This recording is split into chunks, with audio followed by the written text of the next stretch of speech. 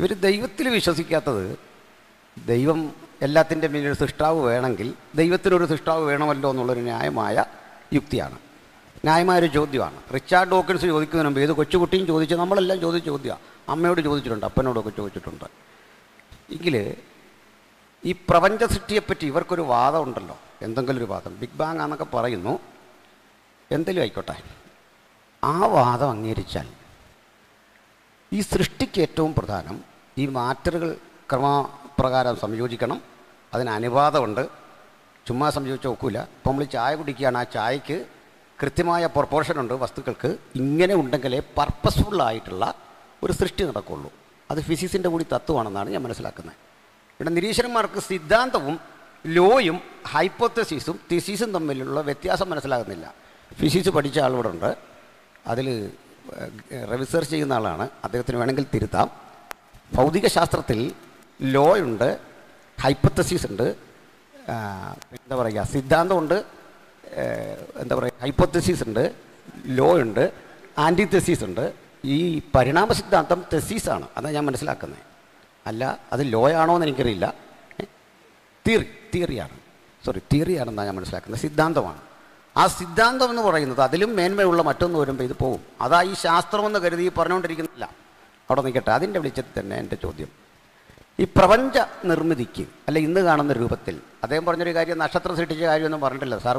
യോബ് 38:4 പ്രഭാത നക്ഷത്രങ്ങൾ ഒന്നിച്ചു ഘോഷിച്ചുല്ലസിക്കുകയും ദൈവപുത്രന്മാരല്ല ആർക്കുകയും ചെയ്തപ്പോൾ. കൃത്യസൃഷ്ടിയെപ്പറ്റി ഇഷ്ടം പോലെ വചനമുണ്ട്, അനുവൈശക്കനൊക്കെ അറിയാം. അനുവൈശക്ക് ആദ്യം തന്നെ നക്ഷത്രത്തിൽ താഴെ വീഴുന്ന കാര്യമൊക്കെ പറയുന്നുണ്ട്.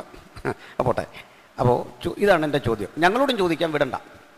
ആ ചോദ്യം ഇതാണ്, സൃഷ്ടിക്ക് എനർജി വേണം, അത് എല്ലാവരും സമ്മതിക്കും. ആ എനർജി ഉണ്ടാക്കാനോ നശിപ്പിക്കാനോ സാധിക്കില്ല, അതാണ് ഊർജ്ജ സംരക്ഷണ നിയമം. അപ്പോൾ സ്ഥിതികോർജ്ജം ഗതികോർജ്ജമായി, അത് പ്രകാശോർജ്ജമൊക്കെ ആയിട്ട് നമുക്ക് കിട്ടുന്നത്. ഒരു എക്സാമ്പിൾ എല്ലാവർക്കും മനസ്സിലാക്കാൻ വേണ്ടി പറയാം. ഈ ഡാമിൽ വെള്ളം ഇരിക്കുന്നു, അത് സ്ഥിതികോർജ്ജമാണ്. അത് ഒഴുകി വരുന്നു, ടർബൈൻ കറക്കുന്നു, അപ്പോൾ യാന്ത്രികോർജ്ജമായി. അത് വൈദ്യുതോർജ്ജമായി, ഈ ലൈനിൽ കൂടെ വരുന്നു, നമുക്ക് വെളിച്ചം കിട്ടുന്നു, പ്രകാശോർജ്ജമായി, വീണ്ടും യാന്ത്രികോർജ്ജമായി ഫാൻ കറങ്ങുന്നു. അപ്പോൾ സ്ഥിതികോർജ്ജം ഓൾറെഡി ഉണ്ട്, ഉണ്ടാക്കാനും നശിപ്പിക്കാനും സാധിക്കില്ല. വൻതോതിലുണ്ടാകണം ഈ സ്ഥിതികോർജ്ജം, അളവില്ലാത്ത അവസ്ഥയിലുണ്ടാകണം. അളവില്ലാത്ത അവസ്ഥയിലെ ആ സ്ഥിതികോർജ്ജത്തിൻ്റെ പിന്നിലെ മാസ്റ്റർ ബ്രെയിൻ എന്ത്, അല്ലെങ്കിൽ അതെങ്ങനെ സംഭവിച്ചു? ചോദ്യത്തിന് ആർക്ക് വേണമെങ്കിലും ഉത്തരം പറയാം. ഇതിനകത്തിപ്പോൾ പറയാനുള്ളത് അദ്ദേഹത്തിൻ്റെ ഉത്തരം ചോദ്യത്തിൽ തന്നെ ഉണ്ട്. കാരണം എന്താണെന്ന് ചോദിച്ചാൽ, ഊർജ്ജം നിർമ്മിക്കാനോ ഊർജ്ജം നശിപ്പിക്കാനോ കഴിയില്ല. പിന്നെ ഊർജ്ജം എവിടെ നിന്നുണ്ടായി? എവിടെ നിന്നുണ്ടായെന്ന് പറഞ്ഞാൽ ഊർജ്ജം നിർമ്മിക്കാൻ പറ്റില്ല, ഊർജ്ജത്തിന് സൃഷ്ടിയില്ല. നമ്മളെല്ലാം ഊർജ്ജം അല്ലെ ദ്രവ്യത്തിൻ്റെ ഭാഗങ്ങളാണ്, ദ്രവ്യ ഊർജ്ജം അങ്ങോട്ടും ഇങ്ങോട്ടും മാറ്റാം. അപ്പം നമ്മൾ ഇതിൻ്റെ ഭാഗമാണ്, ദ്രവ്യത്തിൻ്റെ ഊർജ്ജത്തിൻ്റെ ഭാഗമാണ്.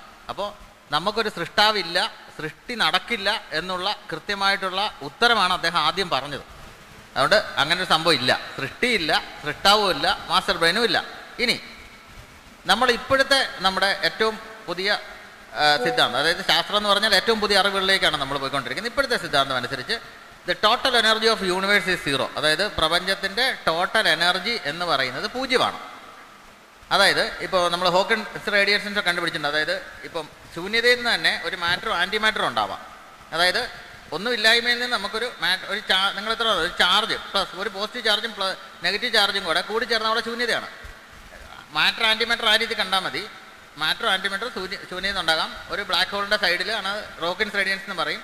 അത് ആൻറ്റി മാറ്റർ ബ്ലാക്ക് ഹോളിൻ്റെ അകത്തേക്ക് പോയാൽ പുറത്തൊരു മാറ്റർ എക്സ്ട്രാ ആവും.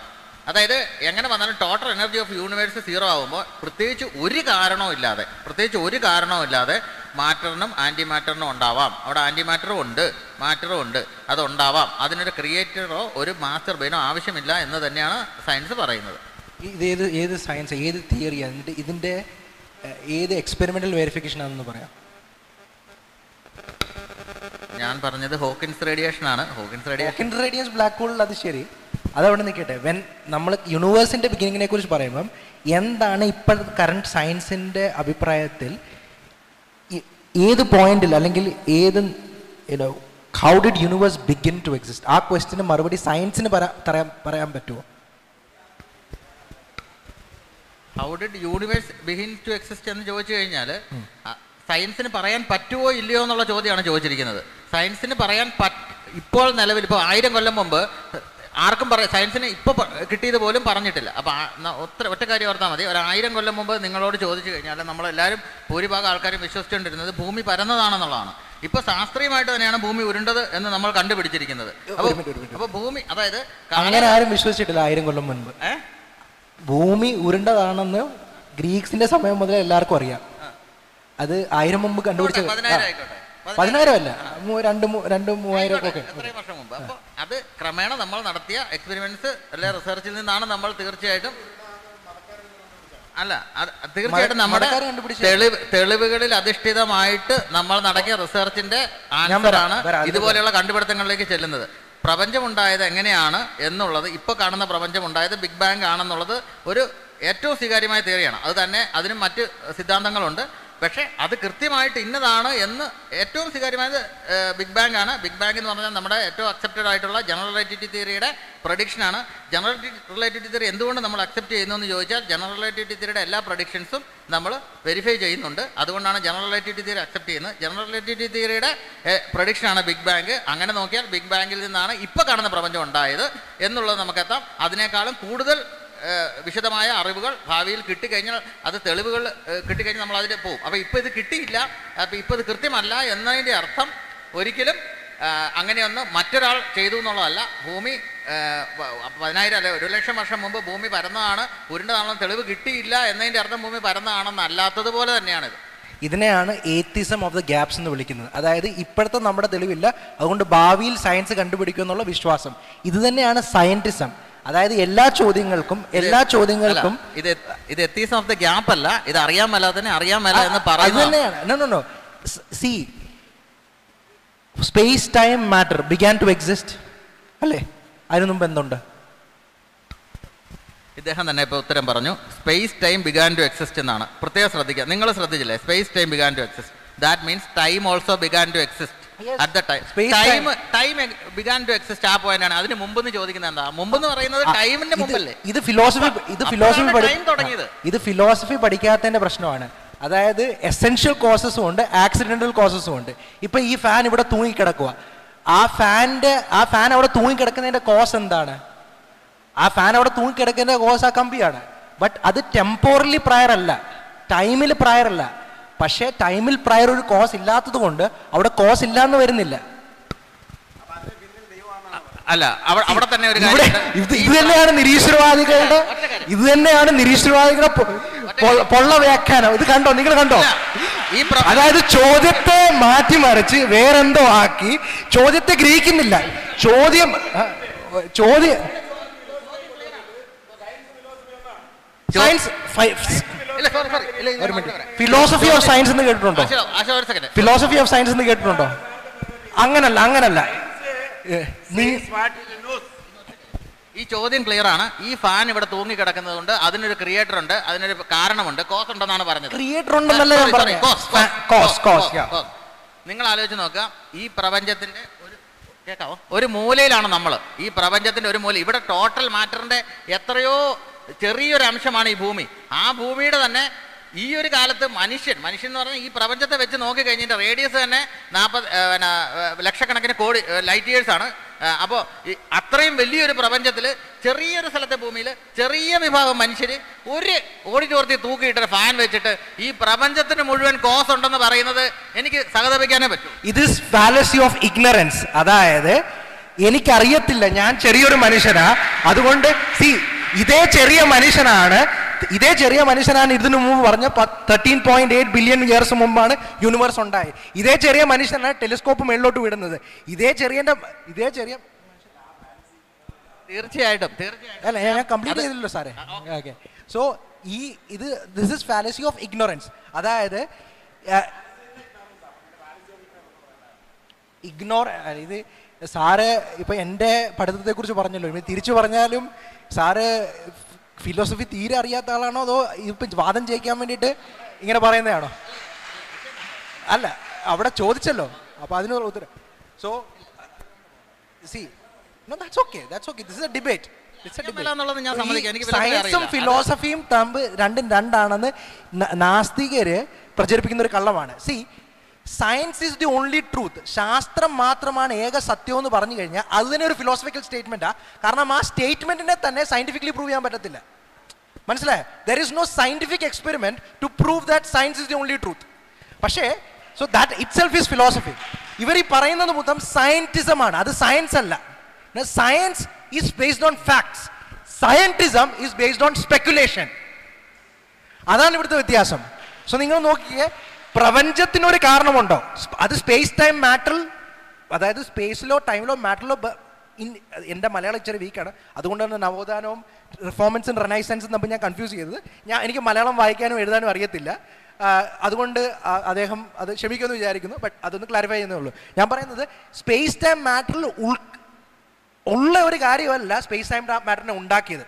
ഓക്കെ, ഇവിടെ അനൂപ് ഐസക് സാറ് പറഞ്ഞത് നത്തിങ്ങിൽ നിന്നാണ്, ശൂന്യതയിൽ നിന്നാണ്. അത് ലോറൻസ് ക്രോസിന്റെ വാദമാണ്. ശൂന്യതയിൽ നിന്നാണ് നത്തിങ്. നത്തിങ് എന്ന് പറഞ്ഞാൽ നിങ്ങൾ കണ്ണടയ്ക്കുമ്പോൾ കാണുന്ന ഇരുട്ടല്ല, ആ ഇരുട്ടാണ്. That's something black, that's not nothing. Socrates പറഞ്ഞ nothing is what rocks dreamed about. Okay, കല്ലുകൾ സ്വപ്നം കാണുന്ന എന്താണ്, അതാണ് നത്തിങ്. നത്തിങ്ങിൽ നിന്നാണ് എല്ലാം മുളയാകുന്നുള്ള വാദം വിശ്വസിക്കുന്ന, പൊള്ളവാദം വിശ്വസിക്കുന്ന ആൾക്കാരാണ് നിരീശ്വരവാദികൾ. There is nothing and nothing created everything. 13.8 billion വർഷം ഞാൻ പറഞ്ഞത് ബിഗ് ബാങ് അനുസരിച്ച് അത്രയും കാലഘട്ടമായെന്നുള്ളതാണ്. അപ്പൊ അത് പറയാനുള്ള കാരണം ഞാൻ ഓൾറെഡി വ്യക്തമാക്കി കഴിഞ്ഞു. നമുക്കൊന്നും അറിയാൻ മേലെന്നല്ല പറയുന്നത്, അറിയാൻ മേലെന്നാ. ഇപ്പൊ ഞാൻ പറഞ്ഞു ജനറൽ റിലേറ്റിവിറ്റി തിയറി എന്ന് പറഞ്ഞാൽ പരമാവധി നമ്മൾ സ്വീകരിച്ചു. ഇപ്പൊ ജനറൽ റിലേറ്റിവിറ്റി തിയറി വെച്ചിട്ടാണ് നിങ്ങൾ ഈ മാപ്പൊക്കെ നോക്കി ഇവിടെ വന്നത്. അത് വർക്ക് ചെയ്യുന്നതുകൊണ്ടാണ്. അതായത് അതുകൊണ്ട് ജനറൽ റിലേറ്റിവിറ്റി തിയറിയുടെ പ്രഡിക്ഷൻ എല്ലാം ശരിയാവുന്നതുകൊണ്ട് അതിന്റെ പ്രഡിക്ഷനായ ബിഗ് ബാങ് ശരിയാകാനുള്ള സാധ്യത വളരെ വളരെ കൂടുതലാണ്. ആ ബിഗ് ബാങ് വെച്ചിട്ടാണ് 13.8 ബില്യൺ ഇയേഴ്സ് എന്ന് പറഞ്ഞത്. അതൊരിക്കലും ബാങ്കിന് നമ്മുടെ ഉണ്ട് ഒന്ന് കോസ്മിക് മൈക്രോവേവ് ബാക്ക്ഗ്രൗണ്ട് റേഡിയേഷൻ. അത് ശരിയാണെങ്കിൽ ബൈബിൾ തെറ്റാണ്, അതും കൂടെ പറയാം. അല്ലല്ല, ഞാൻ പറഞ്ഞല്ലോ, ജോർജ് ലെമത്തർ ബിഗ് ബാങ് ഉണ്ടാക്കിയ ആൾക്ക് ബിഗ് ബാങ് അറിയത്തില്ല. ഇവിടെ നിൽക്കുന്ന നിരീശ്വരവാദിക്കാണ് ബിഗ് ബാങ് അറിയാവുന്നത്. ഇതാണ് പ്രശ്നം. അർണോ പെൻസിയാസ് CMBR റേഡിയേഷൻ കണ്ടുപിടിച്ച ആളാണ്. അദ്ദേഹം പറയുന്നത് തന്നെ this points to the first book of Genesis എന്നാണ്. ഓക്കെ, അപ്പൊ ഇവർക്ക് ബിഗ് ബാങ് അറിയത്തില്ല, ഇവർക്ക് ബിഗ് ബാങ്ങിന്റെ ഫൗണ്ടേഷൻസ് എന്താണെന്ന് അറിയത്തില്ല. അദ്ദേഹം ബിഗ് ബാങ് ഉണ്ടാക്കിയെങ്കിൽ ഒന്നാന്തരം ബൈബിൾ നിരാസമാണ് കാണിച്ചത്. അദ്ദേഹം നിങ്ങളും കൂടി അദ്ദേഹത്തെ പുറത്താക്കണമെന്നാണ് ഞാൻ പറയുന്നത്. കാരണം ബൈബിൾ കൃത്യമായിട്ട് പറയുന്നുണ്ട്, 1-ാം ദിവസം ആദിയിൽ ദൈവം ആകാശം ഭൂമി സൃഷ്ടിച്ചു, 7-ാം ദിവസം വിശ്രമിച്ചു. ഇതെല്ലാം തെറ്റാണ്. ഒരു മിനിറ്റ്, ദൈവം വെള്ളത്തെ ഉണ്ടാക്കിയോ? ദൈവം വെള്ളത്തെ ഉണ്ടാക്കി എഴുതിയിട്ടുണ്ടോ? ഒരു മിനിറ്റ്, ദൈവം വെള്ളത്തെ ഉണ്ടാക്കി എഴുതിയിട്ടുണ്ട്. എവിടെ ഉണ്ടാക്കി? 31:1 എഴുതിയിട്ടുണ്ട്. അല്ല, സാറിന് അറിയത്തില്ല. ക്ഷമിക്കണം, സാറിന് അറിയത്തില്ല. പറയട്ടെ, എനിക്ക് അറിയാൻ മേലാത്ത ഒരുപാട് കാര്യങ്ങളുണ്ട്. ഫിലോസഫി എനിക്ക് അറിയത്തില്ല. എനിക്കറിയാൻ വയ്യാത്ത ഒരുപാട് കാര്യങ്ങളുണ്ട്. പക്ഷെ ഞാൻ വിമർശിക്കുന്ന കാര്യമെങ്കിലും എനിക്കറിയാം. അല്ല, ആദിയിൽ ദൈവം ആകാശവും ഭൂമിയും ഉണ്ടാക്കി എന്ന് പറയുന്ന കാര്യവും, ദൈവം 7 ദിവസം കൊണ്ട് സൃഷ്ടി പൂർത്തിയാക്കി എന്ന് പറയുന്ന കാര്യവും, 7-ാം ദിവസം വിശ്രമിച്ചു എന്ന് പറയുന്ന കാര്യവും എല്ലാം തെറ്റാണ്. ആ കാലഘട്ടം എല്ലാം തെറ്റാണെന്ന് ബിഗ് ബാങ് തിയറി തെളിയിക്കുകയാണ് ചെയ്യുന്നത്. ബിഗ് ബാങ് തിയറി ഒരു ക്രിസ്ത്യാനിയാണ് ചെയ്തെങ്കിൽ അദ്ദേഹം ഒന്നാമതൊരു അക്രൈസ്തവനാണ്, ക്രിസ്തു നിഷേധിയാണ്. അത്ര ഞാൻ പറഞ്ഞു. ലെമത്തർ തന്നെ അഡ്മിറ്റ് ചെയ്യുന്ന കാര്യമാണ് ലെറ്റ് ദെയർ ബി ലൈറ്റ് എന്നാണെന്ന് എനിക്ക് ബിഗ് ബാങ്ങിന്റെ ഐഡിയ തന്നെ കിട്ടുന്നത്. ലെമത്തർ ബിഗ് ബാങ് തിയറി മുമ്പോട്ട് വെച്ച ആൾ തന്നെ. അപ്പൊ ഇവിടെ സാറ് പറയുകയാണ് അങ്ങനല്ല, അത് നിഷേധിക്കുവാന്ന്. I don't understand. ഇവരുടെ ഉള്ളിൽ വരുന്ന ഈ കോൺഫിഡൻസ് അത് അപാരം തന്നെ. അതായത് ഈ സയന്റിസ്റ്റുകളെ ചോദ്യം ചെയ്യാം. അല്ല സാർ, ഒരു മിനിറ്റ്, ഒരു ഒറ്റ കാര്യം പറഞ്ഞിട്ടില്ല. ഈ ഫിലോസഫി സ്പെക്കുലേഷൻ എന്ന് പറയുന്നത്, സാറ് പറഞ്ഞു സയൻസ് എന്ന് പറയുന്നത് സ്പെക്കുലേഷനാണ്. അത് തന്നെ സാർ സയന്റിസം നിങ്ങൾ ഈയിടെ കണ്ടുപിടിച്ച സാധനമാണ്. നവനാസ്തികർക്കെതിരെ കൊണ്ടുവന്ന പുതിയൊരു ആയുധമാണ് സയന്റിസം. സയൻസ് എന്ന് പറയും ഈ അടുത്ത കാലത്ത് ഉണ്ടായ ഒരു ഡെറിവേഷനാണ്. സയൻസ് സ്പെക്കുലേഷൻ അല്ല, ഹൈപ്പോത്തസിസ് അല്ല. നിങ്ങൾ പറയുന്നത് ഹൈപ്പോത്തസിസ്, അനുമാനം. പക്ഷേ സയൻസ് എന്ന് പറയുന്നത് പ്രൂവൺ ഫാക്ട്സ് ആണ്. ആ പ്രൂവൺ ഫാക്ട്സ് അനുസരിച്ച് ആണ് നമ്മൾ കോസിനെ കുറിച്ച് പറയുന്നത്. നിങ്ങൾ അങ്ങനെ പറയുന്നു, പ്രപഞ്ച സൃഷ്ടിക്ക് ഒരു കോസ് ഉണ്ട് എന്ന് ഞങ്ങൾ വേണമെങ്കിൽ സമ്മതിച്ചേക്കാം. അങ്ങനെയാണെങ്കിൽ നിങ്ങളുടെ ദൈവത്തിന്റെ കോസ് എന്താണ്? അല്ല, അങ്ങനെ ഈസി ആയിട്ട് ഊരണ്ട, നേരെ ആ ചോദ്യം തിരിച്ച് ഇങ്ങോട്ട് തരണ്ട. ഇത് പ്രോഗ്രാം നമ്മൾ ചാർട്ട് ചെയ്തത്, അത് ആ ചോദ്യം നേരെ തിരിച്ച് അങ്ങനെയാണെങ്കിൽ അങ്ങനെ ആക്കണ്ടല്ലോ. അങ്ങനെ ആക്കാതെ ഇതിനൊരു മറുപടി ഇതാ. ഞാൻ ചോദിച്ചത് ചോദ്യത്തിൽ നിന്ന് എവിടെ വരെ പോയി, എന്നിട്ട് നിങ്ങളുടെ ചോദ്യം ചോദിക്കാൻ ഊഴം വരുമ്പോൾ ചോദിക്കുകയും വേണം. ചോദ്യത്തിൽ നിന്ന് ഞങ്ങൾ പോവില്ല. ഞങ്ങളുടെ ചോദ്യം ഇത്ര ഉള്ളായിരുന്നു, അവിടെ നിന്ന് എവിടെ വരെ പോയി? ഭൂമി ഉരുണ്ടതാണ്, ഇങ്ങനെയൊക്കെയുള്ള രീതിയിലേക്ക് പോയി. അത് പോട്ടെ, എൻ്റെ ചോദ്യം ഇത്രേ ഉള്ളൂ. വളരെ നിസാരമായൊരു ചോദ്യം ചോദിച്ചേ. അതായത് ഈ കാണുന്ന ബെല്ല് ഇത് താഴേക്ക് വീണു പൊട്ടിച്ചെതറി പലതായിട്ട് കിടക്കുന്നു. ലോകത്തിൽ എത്ര കാറ്റടിച്ചാലും എന്തെല്ലാം ചെയ്താലും ഇത് ഇതുപോലെ ആവില്ല എന്നുള്ളതാണ് ശാസ്ത്രം. ഇത് പെറുക്കി കൂട്ടി ഇങ്ങനെ വെക്കാതെ ഇത് ഇതുപോലെ ആവില്ല. ഇത് റീപെയർ ചെയ്യാതെ ഇത് ബെല്ലാവില്ല. ഞങ്ങളിതേ പറയുന്നുള്ളൂ. ഇത് താഴെ വീണ് പൊട്ടിയ സാധനം എവിടുന്ന് കാറ്റടിച്ചാലും പർപ്പസ്ഫുള്ളായ ഒന്നാവില്ല. വേറെന്തെങ്കിലുമൊക്കെ ആവും. കാറ്റടിച്ചോ ഒക്കെ ഇത് വേറെന്തെങ്കിലും ആവും. പർപ്പസ്ഫുള്ളായ ഒന്ന് സൃഷ്ടിക്കപ്പെടാൻ വേണ്ടി, ഓർഡറുള്ള ഒന്ന് സൃഷ്ടിക്കപ്പെടാൻ വേണ്ടി ഒരു ഡിസൈനർ വേണമെന്ന് ഞങ്ങൾ ഈ വാദിക്കുന്നത്. അത് മാത്രമേ പറയുന്നുള്ളൂ. അത്ര നിസ്സാരമാണ് ഞങ്ങൾ പറയുന്ന കാര്യം. ഓർഡറുള്ളത് നിൽക്കുക ഓർഡറുള്ളൊരു കാര്യം സൃഷ്ടിക്കപ്പെടാൻ ഡിസൈനർ വേണം. ഇതാണ് പറഞ്ഞു വരുന്നത്. അത്ര നിസ്സാരമാണ് ഞങ്ങൾ പറയുന്ന കാര്യം. ഞങ്ങളുടെ തിരിച്ചുള്ള ചോദ്യം ഇതാണ്. നിങ്ങൾ പറഞ്ഞു വരുന്നത് ഇതിന് ഈ പറയുന്ന സംവിധാനം. അപ്പോൾ സാറിടയ്ക്ക് ഈ ബിഗ് ബാങ് എന്നൊന്ന് പേടിപ്പിക്കുക. അതൊന്നും വേണ്ട. ഞങ്ങൾക്ക് ബിഗ് ബാങ് അങ്ങനല്ല, നമ്മൾ ഉപയോഗിക്കുന്ന പദത്തിൽ പിടിക്കാതെ പ്ലീസ്. നമ്മുടെ ടൈം വെറുതെ പോകും. ഈ ബിഗ് ബാങ് എന്ന് പറഞ്ഞ് പേടിപ്പിക്കല്ലേ. ഒന്നുകൂടെ പറയട്ടെ, ഞാൻ ഗ്ലോബൽ എസൻസിൻ്റെ വേദിയിൽ ഇവർ ക്ഷണിച്ചെടുത്ത് ടോമി സെബാസ്റ്റ്യനുമായിട്ട് ബിഗ് ബാങ് സംസാരിക്കാൻ പോകുന്നുണ്ട്. അതുകൊണ്ട് എനിക്ക് കൂടുതൽ ഇപ്പോൾ വെളിപ്പെടുത്താൻ ബുദ്ധിമുട്ടുണ്ട്. അതവിടെ നിൽക്കുന്നു. പിന്നെ അവരുടെ കാര്യമുണ്ട്. ഈ സെൽഫ് ഗോളാണ് അവിടെ മുഴുവൻ നടക്കുന്നത്. ഞങ്ങൾ കൊടുക്കുന്ന സ്വാതന്ത്ര്യം അവിടെ കിട്ടുകയില്ല. അത് വേറൊരു കാര്യം. അതവിടെ നിൽക്കട്ടെ. അപ്പോൾ നമ്മുടെ ചോദ്യം സാറിന് മനസ്സിലായിട്ടുണ്ട്. ഞാൻ ചോദിച്ചത് മാറ്ററിൻ്റെ വലിയൊരു ഫണ്ട്, വലിയൊരു കളക്ഷൻ, ആ മാറ്റർ കൺവെർട്ട് ചെയ്ത് പല രൂപത്തിലാകുന്നു. അപ്പോൾ ഈ മാറ്റർ ഉണ്ടാക്കാനും അത് സൃഷ്ടിക്കാനൊന്നും ആരും വേണ്ട. ഇത് ദൈവത്തിന് ബാധകമല്ലേ? സർവ്വസൃഷ്ടാവിന് ഇത് ബാധകമല്ലേ? ദൈവത്തെ ആരും സൃഷ്ടിക്കേണ്ടതില്ല. പ്രൈമാക്കോസ് അതാണെന്ന് പറഞ്ഞാൽ അത് തമ്മിലുള്ള വ്യത്യാസം എന്താ? ഇതേ ചോദിച്ചുള്ളൂ. ഇതിൻ്റെ ഉത്തരം കൃത്യമായിട്ട് പറയാം. കാരണം ചോദ്യം ക്ലിയർ ആണ്. അതായത് ഈ ഡെഫിനിഷൻ ദൈവത്തിന് ബാധകമല്ലേ? അതാണ് ഞാനും പറയുന്നത്.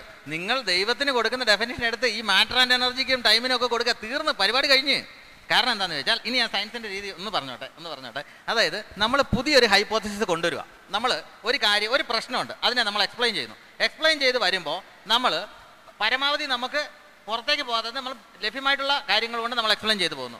അതിൻ്റെ പുറത്തുനിന്ന് പുതിയൊരു ഹൈപ്പോത്തസിസ് കൊണ്ടുവരുന്നു. ആ ഹൈപ്പോത്തസിസ് കൊണ്ടുവന്നു കഴിഞ്ഞാൽ അത് അങ്ങനെ കൊണ്ടുവരുമ്പോൾ ആ ഹൈപ്പോത്തസിസ് കൊണ്ടുവരാനുള്ള ആവശ്യം വേണം. ആ ഹൈപ്പോത്തസിസിനെ ഡിഫൈൻ ചെയ്യണം. അല്ലെങ്കിൽ ഇതിന് കൂടുതൽ പ്രയോജനം ഉണ്ടാകണം. നമ്മൾ ഈ ദൈവം എന്ന് പറഞ്ഞ ഹൈപ്പോത്തസിസ് ഇങ്ങോട്ട് കൊണ്ടുവരേണ്ട കാര്യമില്ല. ഇല്ലാതെ തന്നെ ഇതിനെ ഡിഫൈൻഡ് ആയി. ദൈവൻ, അതായത് അത് ലാപ്ലേസ് പറയുന്നത് ഇറ്റ് ഈസ് അൺവാണ്ടഡ് ഹൈപ്പോത്തസിസ് ആണ് ദൈവം എന്ന് പറയുന്നത്. കാരണം എന്താണെന്ന് ചോദിച്ചാൽ, ഇപ്പോൾ പാസ്റ്റർ പറഞ്ഞ പോലെ തന്നെ ഈ ദൈവത്തിൻ്റെ ഡെഫിനിഷൻ എടുത്ത് മാറ്റർ ആൻഡ് എനർജിക്ക് കൊടുത്തു കഴിഞ്ഞാൽ കംപ്ലീറ്റ് ആയി കഴിഞ്ഞു. പിന്നെ ഈ ദൈവം എന്ന് പറഞ്ഞ ഹൈപ്പോത്തസിസ് ഇവിടെ കൊണ്ടുവന്നു കഴിഞ്ഞാൽ അതിന് ആവശ്യമില്ല. പിന്നെ അതിനെ നമ്മൾ ഡിഫൈൻ ചെയ്യണം. അതിൻ്റെ പ്രൂഫ് നോക്കി പോകണം. അതിൻ്റെ ആവശ്യമില്ല. അതില്ലാതെ തന്നെ ഇത് എക്സ്പ്ലെയിൻ ആകുമ്പോൾ അതിൻ്റെ ഒരു ആവശ്യമില്ല. ഇറ്റ് ഈസ് അൺവാണ്ടഡ് ഹൈപ്പോത്തസിസ് എന്ന് എനിക്ക് പറയാം. ഈ അൺവാണ്ടഡ് ഹൈപ്പോത്തസിസ് ലാപ്ലാസിന്റെ മണ്ടയിൽ അടിച്ചേൽപ്പിക്കുന്ന ലാപ്ലാസ് അങ്ങനെ ഒന്നും പറഞ്ഞിട്ടില്ല. അതിന്റെ റെഫറൻസ് ഒന്ന് പറഞ്ഞേ. അങ്ങനെ പറഞ്ഞിട്ടില്ല. അത് നിങ്ങൾ തന്നെ ഉണ്ടാക്കി ഞാൻ പറഞ്ഞു. ഇല്ല, കാരണം ഞാൻ ഫാക്റ്റ് ആണ് സംസാരിക്കുന്നത് കേട്ടോ. അല്ലാതെ ആരെങ്കിലും പറഞ്ഞു എന്നുള്ളതും അങ്ങനെയുള്ള കാര്യങ്ങൾ എടുക്കരുത്. ഞാൻ പറഞ്ഞു അൺവാണ്ടഡ് ഹൈപ്പോത്തസിസ് ഞാൻ പ്രസന്റേഷൻ ചെയ്തിട്ടുണ്ട്. ഞാൻ പറഞ്ഞു God is an unwanted hypothesis. ലപ്ലാസിന്റെ പേര് കോട്ട് ചെയ്തല്ലോ. കാരണം ഈ ക്ഷമിക്കണം, പേര് പിൻവലിച്ചു. Okay, thank you. ഇനി മുന്നോട്ട് ഒരു കാര്യം കൂടെ പറയട്ടെ. ദൈവം ഒരു ഹൈപ്പോത്തസിസ് ആയി ഇവിടെ ആരും വെക്കുന്നില്ല. ദൈവം ഒരു സയന്റിഫിക് ഹൈപ്പോത്തസിസ് അല്ല. അതിന്റെ കാരണം എന്താണെന്ന് ചോദിച്ചു കഴിഞ്ഞാൽ, ദൈവത്തെ ശാസ്ത്രത്തിന്റെ മെത്തേഡ് കൊണ്ട് നമുക്ക് അളക്കാൻ പറ്റുമെങ്കിൽ അത് ദൈവം അല്ല. Because God is outside science. സയൻസിന്റെ ഡെഫിനേഷൻ എന്താണ്? സയൻസിന്റെ definition, science is the study of natural world. നമുക്ക് കാണാൻ പറ്റുന്നത്, നമുക്ക് സ്പർശിക്കാൻ പറ്റുന്നത്, നമുക്ക് തൊടാൻ പറ്റുന്നത്, ഇതിന്റെ സ്റ്റഡിയാണ് സയൻസ്. ഒരു ഗണിത സിദ്ധാന്തത്തെ എടുത്തുകൊണ്ട് വന്ന് സയന്റിഫിക്കലി പ്രൂവ് ചെയ്യാൻ പറഞ്ഞാൽ എന്ത് മണ്ടത്തരവാ? Mathematics is pre assumed by science. Okay, അതുകൊണ്ട് ദൈവം എന്ന ഹൈപ്പോത്തസിസ് നമ്മൾ ഇവിടെ വെക്കുകയല്ല ചെയ്യുന്നത്. എന്ന് തുടങ്ങും? മാറ്ററിന്റെ ടൈമിൽ തുടങ്ങിയ സാറേ, ഞാൻ ഫിസിക്സ് പഠിച്ച ഒരാളാണ്. മാത്രമല്ല ഫിസിക്സ് പഠിപ്പിക്കുന്നവർ. എങ്ങനെയാ മണ്ടത്തരം? ഒന്ന് പോയിന്റ് ഔട്ട് ചെയ്യുന്നത്. നിങ്ങൾ ഈ പറയുന്നത് ആശീഷിന്റെ മണ്ടത്തരം ദയവായിട്ട് അങ്ങ് വെളിപ്പെടുത്തണം. ഒരു സെക്കൻഡ്, ദയവ് ചെയ്ത് ആശയങ്ങൾ പറയുക. അല്ലാതെ ആശിഷ് എന്നുള്ള വ്യക്തിയിലേക്കും ഞാൻ എന്നുള്ള വ്യക്തിയിലേക്കും വരാം. അല്ലല്ല, ആശിഷ് പറഞ്ഞ ഹൈപ്പോത്തസിസുകളെ കൊണ്ടുവന്നിട്ട് ദൈവത്തിൽ ആരോപിക്കുക. ഞാൻ അതേക്കുറിച്ച് എനിക്കിപ്പോ ആശിഷിനെ ആദ്യമായിട്ട് കാണാം. എനിക്ക് അദ്ദേഹത്തോട് തോന്നുന്നേ, ഞാൻ പറയുന്നത് ഹൈപ്പോത്തസിസ് കൊണ്ടുവന്നിട്ട് അത് ശരിയാണെന്നും അത് ദൈവത്തിന്റെ കാര്യത്തിൽ അത് ശരി, ശാസ്ത്രത്തിന്റെ കാര്യത്തിൽ തെറ്റേ എന്ന് പറയുമ്പോൾ ഞാൻ ആ ചോദ്യത്തിന് മറുപടി പറഞ്ഞല്ലോ. അനൂപ് വളരെ കൃത്യമായിട്ട് പറഞ്ഞു. നിങ്ങൾ പ്രപഞ്ച നിർമ്മിതിയെ സംബന്ധിച്ചിട്ടുള്ള സിദ്ധാന്തങ്ങൾ പഠിക്കുമ്പോൾ അതേ സിദ്ധാന്തങ്ങൾ നിങ്ങൾ ഈ പറയുന്ന ദൈവ സൃഷ്ടിയെ സംബന്ധിച്ചു ഉപയോഗിക്കുക. നിങ്ങൾ പ്രപഞ്ചം സൃഷ്ടിച്ചു എന്നൊരാൾ നിങ്ങൾ സ്ഥാപിക്കുന്നുവെങ്കിൽ ഈ പ്രപഞ്ചം സൃഷ്ടിച്ച ദൈവത്തെ ആര് സൃഷ്ടിച്ചു എന്ന് ചോദ്യത്തിന് നിങ്ങൾ മറുപടി പറഞ്ഞാൽ മതി. അതൊരു ചോദ്യമായിട്ട് എടുത്തുകൊണ്ട് ഞാൻ ഉത്തരം പറയാം. ആ ചോദ്യം എന്താ ആ ചാൻസ് അല്ലേ? ഞാൻ ഉത്തരം പറഞ്ഞോട്ടെ. നിങ്ങളുടെ ചോദ്യം അതാ. ഈ ചോദ്യം ഞാൻ ഇവരുടെ പക്ഷത്തുനിന്ന് എടുക്കുന്നു. വളരെ സിമ്പിളായിട്ട് ഇതിൻ്റെ പിന്നിലൊരു സൃഷ്ടാവുണ്ടായി ഇല്ല. ആ ഓക്കെ ശരി. നിങ്ങൾക്കൊരു ചോദ്യം നിങ്ങളുടെ സൈഡിൽ നിന്നില്ല. നിങ്ങളുടെ സൈഡിൽ നിന്നൊരു ചോദ്യമില്ല. ഞങ്ങളുടെ ചോദ്യം ഓഡിയൻസിന്റെ സമയത്തിന് വിട്ടു. ഓഡിയൻസിന് സമയം കൊടുക്കുന്നു. അതിനു മുമ്പ് ഞങ്ങൾ അടുത്ത ഒരു ചോദ്യം കൂടെ നിങ്ങളോട്, അതിനുശേഷം ഓഡിയൻസിലേക്ക് വരും. നിങ്ങൾക്ക് ചോദ്യം ഇല്ലാത്തതുകൊണ്ട് ഓഡിയൻസ് റെഡി ആയിക്കോണം. ചോദ്യം ഇതാണ്. നിങ്ങൾ അവതരണം വിട്ട പോലെ ഞങ്ങൾ ചോദ്യം വിടുന്നു. ചോദ്യം ഇതാണ്. ഈ സ്ത്രീ പുരുഷ സമത്വവും ഒക്കെ നന്നായിട്ട് ബൈബിളിനെ വിമർശിച്ചു. അപ്പോൾ നമ്മുടെ ചോദ്യം ഇവരുടെ വീക്ഷണം അനുസരിച്ച് ഈ പരിണാമ സിദ്ധാന്തം അനുസരിച്ചുള്ളൊരു സൃഷ്ടിയാണല്ലോ. ഈ വാദത്തിൽ സ്ത്രീ പുരുഷ സമത്വം എങ്ങനായിരുന്നു? അത് എവിടെ നമ്മളൊന്ന് പോയിൻ്റ് ഔട്ട് ചെയ്യേണ്ടത്? സ്ത്രീയും പുരുഷനും ഈക്വലായിരുന്നു സൃഷ്ടിക്കപ്പെട്ടപ്പോഴേ. ആ സ്ത്രീ പുരുഷ സമത്വം കൃത്യമായിരുന്നോ? അത് ചരിത്രത്തിൻ്റെ ഏത് ബിന്ദുവിൽ തൊട്ടാണ് നമ്മൾ ഈ സ്ത്രീ പുരുഷ സമത്വം പരിണാമ സിദ്ധാന്ത പ്രകാരം, ഇത് സയൻറ്റിഫിക്കലായിരിക്കണം, അല്ലാതെ ഫിലോസഫിക്കലാകരുത്, ഹിസ്റ്റോറിക്കലാകരുത്. അതായത് ഈ നാച്ചുറലി സ്ത്രീ പുരുഷ സമത്വം ഈ പരിണാമ സിദ്ധാന്തം അനുസരിച്ച് നമുക്ക് എവിടുന്ന് കണ്ടുപിടിക്കാം? എനിക്ക് ഫിലോസഫിക്കൽ ആൻസർ വേണ്ട, ഹിസ്റ്റോറിക്കൽ ആൻസർ വേണ്ട. I am asking actual answer. സ്ത്രീ പുരുഷ സമത്വം പരിണാമത്തിൽ എവിടെ? ഇതിൻ്റെ പ്രശ്നം എന്താണെന്ന് ചോദിച്ചു കഴിഞ്ഞാൽ എല്ലാത്തിനും മുകളിൽ ഒരാളുണ്ടെന്നും നിങ്ങളുടെ ജസ്റ്റിസ് നീതിമാനായിട്ടുള്ള ഒരാളുണ്ടെന്നുള്ള ചിന്ത ഈ അൺവാണ്ടഡ് ഹൈപ്പോത്തസിസ് മനസ്സിൽ കയറിയതുകൊണ്ടുള്ള പ്രശ്നമാണ്. ഈ അൺവാണ്ടഡ് ഹൈപ്പോത്തസിസ് മാറ്റി കഴിഞ്ഞാൽ ഇതിൻ്റെ ഉത്തരം കിട്ടും. അതായത് പറഞ്ഞു, ഈ അൺവാണ്ടഡ് എല്ലാം കൃത്യമായിട്ട് സമത്വമായിട്ട് നൽകാൻ ആരും ഇല്ലെന്നേ. അങ്ങനെ ഒരു സൃഷ്ടിയില്ല, അങ്ങനെ ഒരു ശക്തിയില്ല. എങ്ങനെയാണ് സ്ത്രീയും പുരുഷനും പരിണമിച്ചത്? സ്ത്രീ പുരുഷ സമത്വം എന്നൊരു കൺസെപ്റ്റ് പോലും ഇല്ല. എന്താണ് നമ്മൾ സയൻസ് എന്ന് പറയുന്നത്? സമത്വം വേണമെന്നോ ഇങ്ങനെ നിങ്ങൾ ചെയ്യണമെന്ന് പറയുന്ന സംഭവമേ അല്ല സയൻസ്. എന്താണ് ഫാക്റ്റ്? അത് മനസ്സിലാക്കാനുള്ള സാധനമാണ് സയൻസ്. ആ സയൻസ് വിട്ടിട്ട് നമ്മൾ ആധുനിക ധാർമ്മികതയിൽ, നമ്മൾ ആധുനിക ലോജിക്കിലാണ് സമത്വം ഉണ്ടാക്കുന്നത്. കാരണം സ്ത്രീ എന്ന് പറയുന്നത് നമ്മളെ പോലെ ഒരു വ്യക്തിയാണ്. അവർക്ക് നമ്മളെ പോലെ അവകാശങ്ങളുണ്ടെന്നുള്ള ബോധത്തിൽ നിന്ന് അവർക്ക് എന്തെങ്കിലും പ്രശ്നമുണ്ടെങ്കിൽ അവരെ സപ്പോർട്ട് ചെയ്യുകയും അവരെ നമ്മുടെ ഈക്വലായിട്ടുള്ള പൗരന്മാരായിട്ട് കൊണ്ടുവരികയും, പുരുഷൻ ഈക്വലായിട്ട്, നമ്മളെന്നല്ല പുരുഷൻ ഈക്വലായിട്ട് പൗരന്മാരെ കൊണ്ട് അവർ ഹോമോസാപ്പിയൻസ് ആണെന്ന് തിരിച്ചറിയുകയും ചെയ്യുന്നതാണ് ആധുനികത എന്ന് പറയുന്നത്. അപ്പോൾ സയൻസ് എന്താണ് പറയുന്നത്? ഇപ്പോൾ ഉദാഹരണത്തിന് എനിക്ക് പാസ്റ്ററോടൊരു പ്രശ്നമുണ്ടായി. എനിക്ക് ആദ്യം തോന്നുന്നത്, പരിണാമപരമായിട്ട് തോന്നുന്നത് പാസ്റ്ററെ തല്ലിക്കൊല്ലാനാണ്. അതൊരിക്കലും ഞാൻ ചെയ്യില്ല.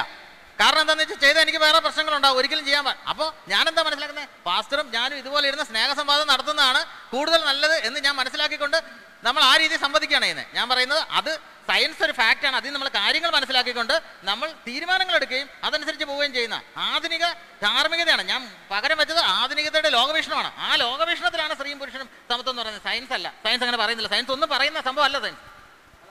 അല്ല, ഇത് അല്ല പാസ്റ്റർ, പുതിയ ജനറ്റിക്കൽ പഠനങ്ങൾ, പരിണാമശാസ്ത്രമൊക്കെ നമുക്ക് പറയണമെങ്കിൽ 1 മണിക്കൂർ കൊണ്ടൊന്നും പറയാവുന്ന സാധനമല്ല പരിണാമശാസ്ത്രവും അതിൻ്റെ സിദ്ധാന്തങ്ങൾ എവിഡൻസസും. പക്ഷേ പുതിയ ജനറ്റിക്കൽ പഠനങ്ങൾ പുതിയ ഒത്തിരി വാതായനങ്ങൾ തുറക്കുന്നുണ്ട്. പ്രത്യേകിച്ച് ജാതിയെക്കുറിച്ച് പോലുമുള്ള സങ്കല്പങ്ങളിൽ വലിയ മാറ്റങ്ങൾ കേരളത്തിലെ പുതിയ പഠനങ്ങൾ വന്നിട്ടുണ്ട്, കേരളത്തിലുണ്ട്. അവ ജനറ്റിക്കൽ പഠനങ്ങളെ, പ്രത്യേകിച്ച് നമ്മുടെ ഡോക്കിൻസ് ഒരു പരിണാമശാസ്ത്രജ്ഞനായതുകൊണ്ട് തന്നെ അദ്ദേഹം വളരെ കൃത്യമായി ഈ ജീൻസിനെ വ്യാഖ്യാനിക്കുകയും മീം എന്ന് പറയുന്ന ഒരു പുതിയ സിദ്ധാന്തം അവതരിപ്പിച്ചുകൊണ്ട് അദ്ദേഹം വ്യാഖ്യാനിക്കുന്നുണ്ട്.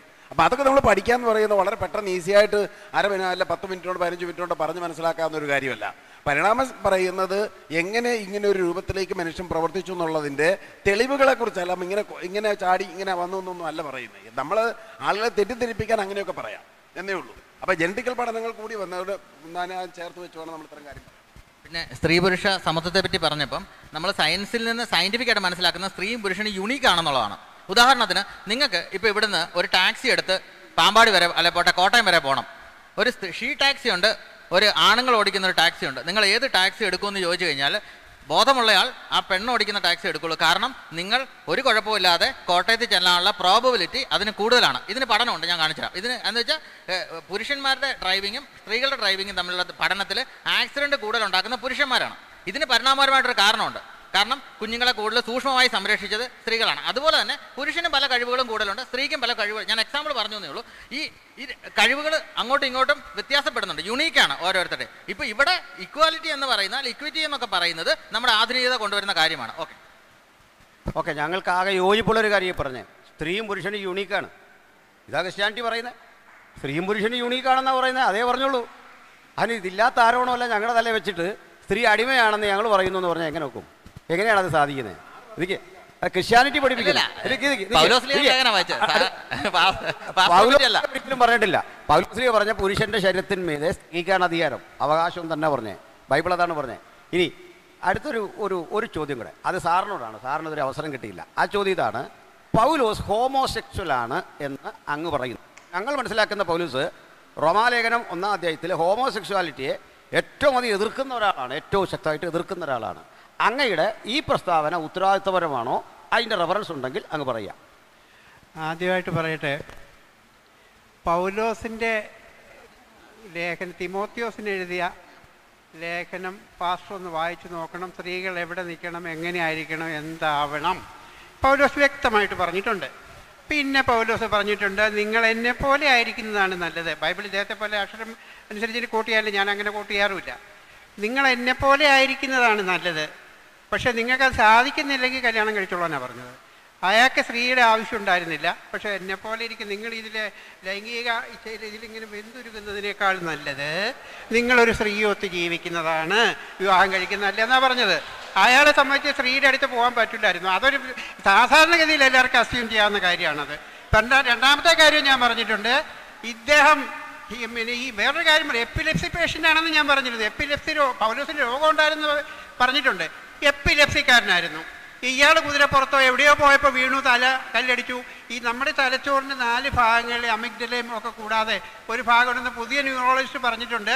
ഇവിടെ ദേവസ്ഥാനങ്ങൾ എന്ന് പറഞ്ഞൊരു ഭാഗമുണ്ട് അത്ര. ഇത് ആ ഭാഗം ഓവർ ആക്ടിവേറ്റ് ചെയ്താൽ നമ്മൾ കാണാത്ത കാഴ്ചകളും സ്വർഗരാജ്യവും ദൈവത്തെയും പരിശുദ്ധാത്മാവിനെയും ഒക്കെ കാണാൻ കൂടെ നമ്മൾ നടക്കുന്നതായിട്ട് തോന്നും. ഇത് ഞാൻ പറഞ്ഞതല്ല, 2005 വാഷിങ്ടൺ DC വെച്ച് ലോക ന്യൂറോ സർജന്മാരുടെ ഒരു സമ്മേളനത്തിൽ വെച്ച് സാക്ഷാൽ ദലൈലാമയായിരുന്നു അതിനകത്ത് ചീഫ് ഗസ്റ്റ്. അപ്പോൾ സംസാരിക്കാൻ ന്യൂറോ കുറേ പേര് പറഞ്ഞൊരു റിലീജിയസ് നേതാവിനെ എന്തിനാണ് വിളിച്ചത്, ഞങ്ങൾ പങ്കെടുക്കില്ല എന്നുള്ള കുറേ പേര് മാറിയെങ്കിലും 10,000-ഓളം ആളുകൾ പങ്കെടുത്ത വാഷിങ്ടൺ DC ന്യൂറോ സയൻറ്റിസ്റ്റുകളുടെ സമ്മേളനത്തിൽ ഇദ്ദേഹം പറഞ്ഞു, ഞങ്ങളൊക്കെ മത ആചാര്യന്മാർ 40-50 വർഷം സാധന ചെയ്ത് മനനത്തിലൂടെ നേടിയെടുത്ത ഈ ജ്ഞാനം ഇന്ന് സയൻസിന് 1 സെക്കൻഡ് കൊണ്ട് അനുഭവവേദ്യമാക്കാൻ കഴിയും. തലച്ചോറിലെ ആ പ്രത്യേക ഭാഗങ്ങളെ ഓവർ ആക്ടിവേറ്റ് ചെയ്യിച്ചാൽ ഈ പറഞ്ഞതുപോലെ പൗലോസ് വീഴുകയും ഈ ഭാഗം ഓവർ ആക്ടിവേറ്റ് ചെയ്യുകയും ചെയ്തിട്ടുണ്ട്. എപ്പിലെപ്സിയാണ്. യേശുവിനെ കണ്ടു കാണും ചില, പക്ഷേ അയാൾക്ക് ഇതുണ്ടായിട്ടുണ്ടാവാം. അങ്ങനെ കണ്ടിട്ടാണെങ്കിൽ വന്നിട്ട് ഞാൻ യേശുവിനെ കണ്ടു, യേശുവിനെ സംസാരിച്ചു എന്ന് പറഞ്ഞത്. പൗലോസ് പേഷ്യൻ്റ് ആയിരുന്നു എന്നുള്ളത് നിങ്ങൾ സമ്മതിക്കുമെന്ന് എനിക്ക് തോന്നുന്നു. പൗലോസ് ഹോമോസെക്ച്വൽ ആയിരിക്കുന്നു എന്നുള്ളതിന് ഇതിന് കൂടുതൽ തെളിവ് ആവശ്യമുണ്ടോ? പൗലോസ് സ്ത്രീകളെ തിമോത്തിയോസിന് എഴുതുന്ന 2-ാം ലേഖനം വായിച്ചു നോക്കൂ. ഞാൻ പറയുന്നതല്ല, 2-ാം ലേഖനം വായിച്ചു നോക്കൂ. അതുപോലെ പൗലോസിനെ ഞാൻ മനസ്സിലാക്കിയെടുത്ത ഒരു ഫ്രോഡ് അപ്പോസ്റ്റലായിരുന്നു കേട്ടോ. പൗലോസ് പറഞ്ഞു, പൗലോസിന്റെ പല ലേഖനങ്ങളും പൗലോസ് എഴുതിയതല്ല, അത് വേറൊരു സത്യം. 2-3 ലേഖനങ്ങളല്ല എഴുതുക, പിന്നീട് അയാളുടെ പേരിൽ മറ്റുള്ളവർ എഴുതി കൂട്ടിയതാണത്. അങ്ങനെയൊക്കെ ഒരു സംഗതി ഉണ്ട്. സാറേ, നമ്മുടെ ചോദ്യം ഇല്ല ഒരു കാര്യം സാറേ, നമുക്ക് വേണ്ടത് പൗലോസ് ഹോമോസെക്ച്വൽ ആണോ? ഒറ്റ വാക്കിൽ ഉത്തരം. ആണിന് തെളിവുണ്ടല്ലോ. ഞാൻ പറഞ്ഞില്ലേ, തിമോത്തിയോസ് എഴുതി 2-ാം ലേഖനം ഈ പറഞ്ഞു, സ്ത്രീകൾ ശബ്ദം ഉയർത്തി സംസാരിക്കുന്ന സ്ത്രീകൾ അങ്ങനെ. അതല്ല, അത് കൂടാതെ ഇദ്ദേഹം പറഞ്ഞു, നിങ്ങൾ എന്നെ പോലെ ആയിരിക്കുന്നതാണ് നല്ലത്. അത് നിങ്ങൾക്ക് വ്യാഖ്യാനിക്കാം, എങ്ങനെ വേണേലും വ്യാഖ്യാനിക്കാം. ആവശ്യമില്ല എനിക്ക് പുരുഷന്റെ യാതൊരു ക്വാളിറ്റിയില്ല, എനിക്ക് സ്ത്രീയുടെ ആവശ്യമില്ല. പക്ഷെ നിങ്ങൾ സ്വയം എന്തൊരു ഓഡിയൻസിന് അവസരം തരാം, സീറ്റിലിരിക്കണം പ്ലീസ്. അതിന് എന്താ മനസ്സിലാക്കേണ്ടത്? അതാ നിങ്ങൾക്ക് എന്നല്ല, ഹോമോസെക്ച്വൽ ആ വാക്ക് ഉപയോഗിച്ചില്ല. അന്ന് ആ വാക്കില്ലായിരുന്നു. നിങ്ങൾക്ക് എങ്ങനെ വേണം. പിന്നെ ഒരു പ്രത്യേകതയുണ്ട്, ഈ വിശുദ്ധ ഗ്രന്ഥങ്ങളെയും പ്രവാചകന്മാരെ പറ്റിയുള്ള വാഗ്വാദം ഒരിക്കലും തീരില്ല. എന്തുകൊണ്ടെന്നാൽ അത് ശുദ്ധ അസംബന്ധമാണ്, നുണയാണ്. വ്യാഖ്യാനിക്കാം, എല്ലാ ഗ്രന്ഥങ്ങളും അങ്ങനെ വ്യാഖ്യാനിക്കാം, ഗീതയും രാമായണവും ഒക്കെ. കേൾക്കണം, നമ്മൾ ചോദിച്ചൊരു വാക്യമാണ്, ഒരു തെളിവ്. അദ്ദേഹം പറഞ്ഞത് വിവാഹം കഴിയാത്തവർ, ശാന്തരായിരിക്കണം ഓഡിയൻസ്, ശാന്തരായിരിക്കണേ. വിവാഹം കഴിയാത്തവരും വിധവകളും എന്നെപ്പോലെ പ്രാർത്ഥിക്കൊണ്ടാൽ കൊള്ളാം. അത് സാറിന് ഹോമോസെക്ച്വലായിട്ട് തോന്നിയതിൽ എനിക്ക് ആശങ്കയൊന്നുമില്ല, എനിക്ക് അഭിപ്രായ വ്യത്യാസമില്ല. സാറിന് തോന്നിയത് അത് ഹോമോസെക്ച്വാലിറ്റി ആണ് എന്ന് തോന്നി. അതിപ്പോൾ എന്താ കുഴപ്പം? സാർ അതിനൊരു കാരണം പറഞ്ഞു. ഈ ഭാഗത്തും കണ്ട് പൗലോസിന്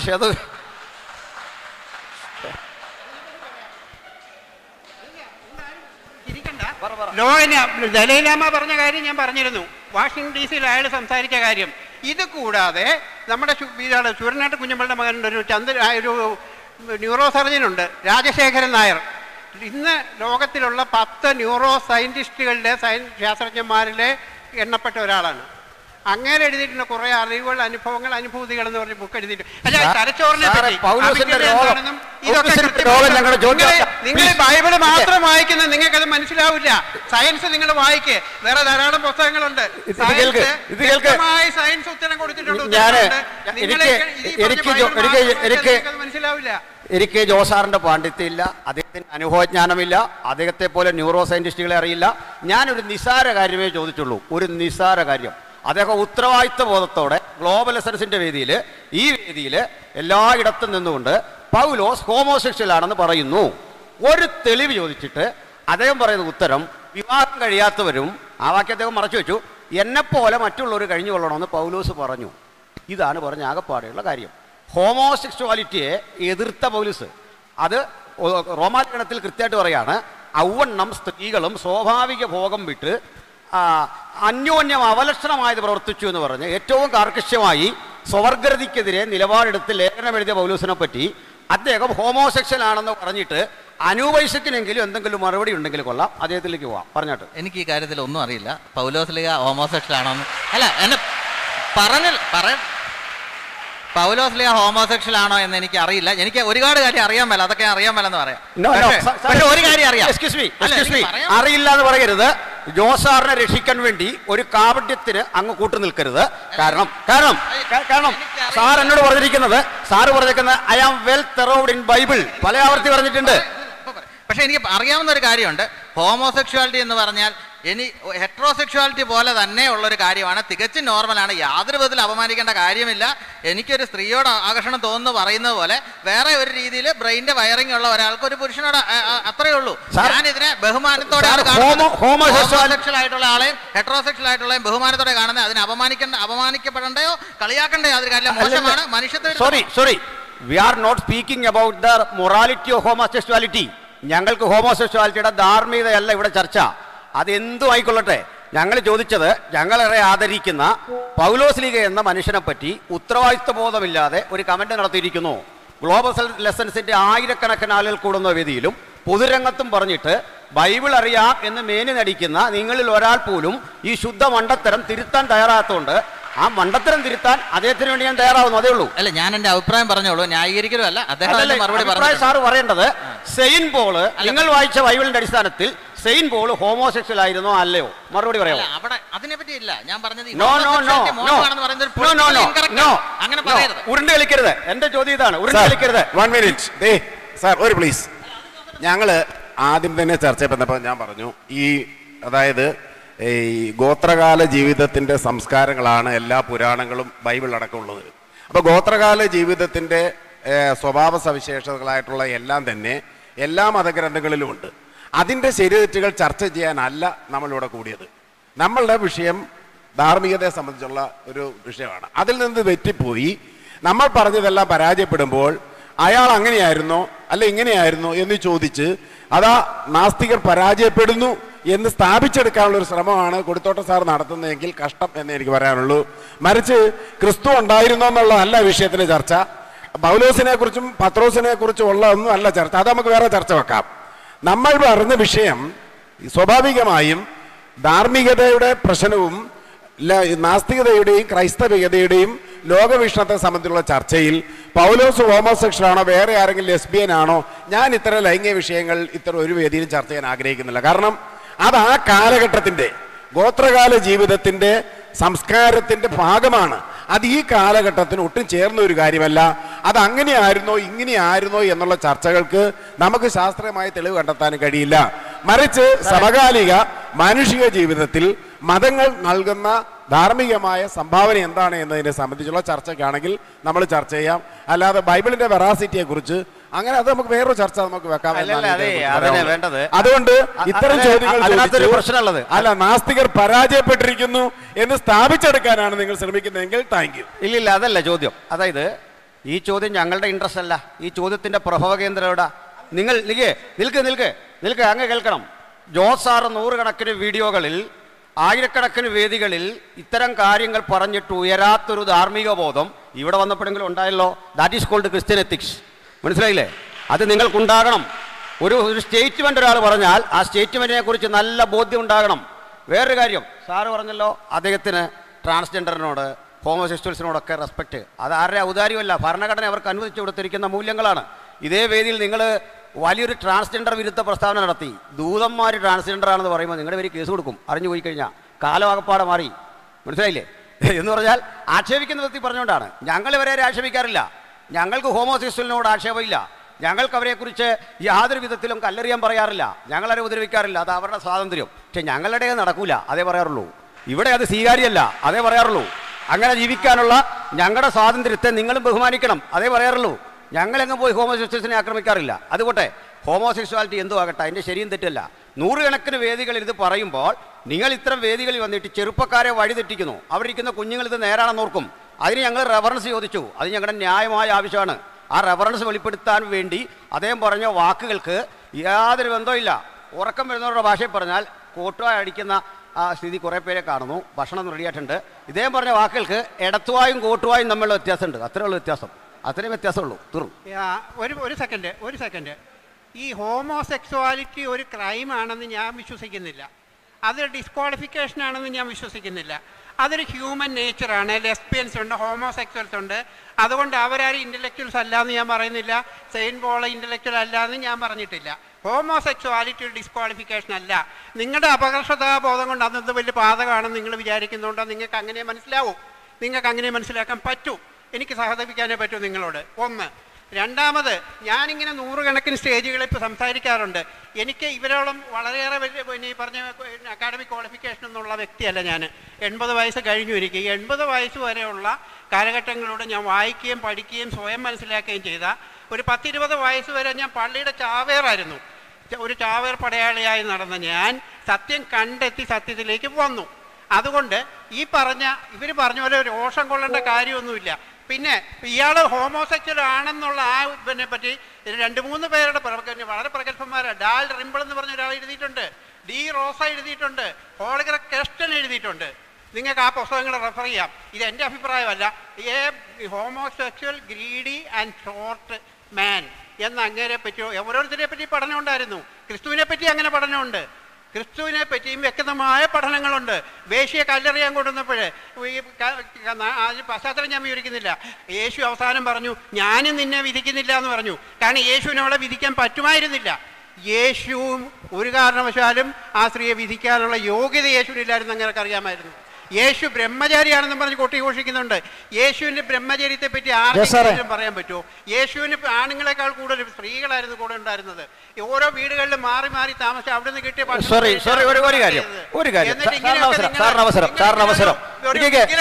സാറ് സംസാരിക്കുന്നത് നിങ്ങൾ പ്രകോപിതരാകല്ലേ. യേശുവിന് കൂടുതലും കമ്പാനിയൻസ് സ്ത്രീകളായിരുന്നു. ഒന്ന് പ്രൂഫ് ചെയ്താട്ടെ. സാറ് പറയുമ്പോൾ ആരും മിണ്ടല്ലേ, ആരും മിണ്ടരുത്.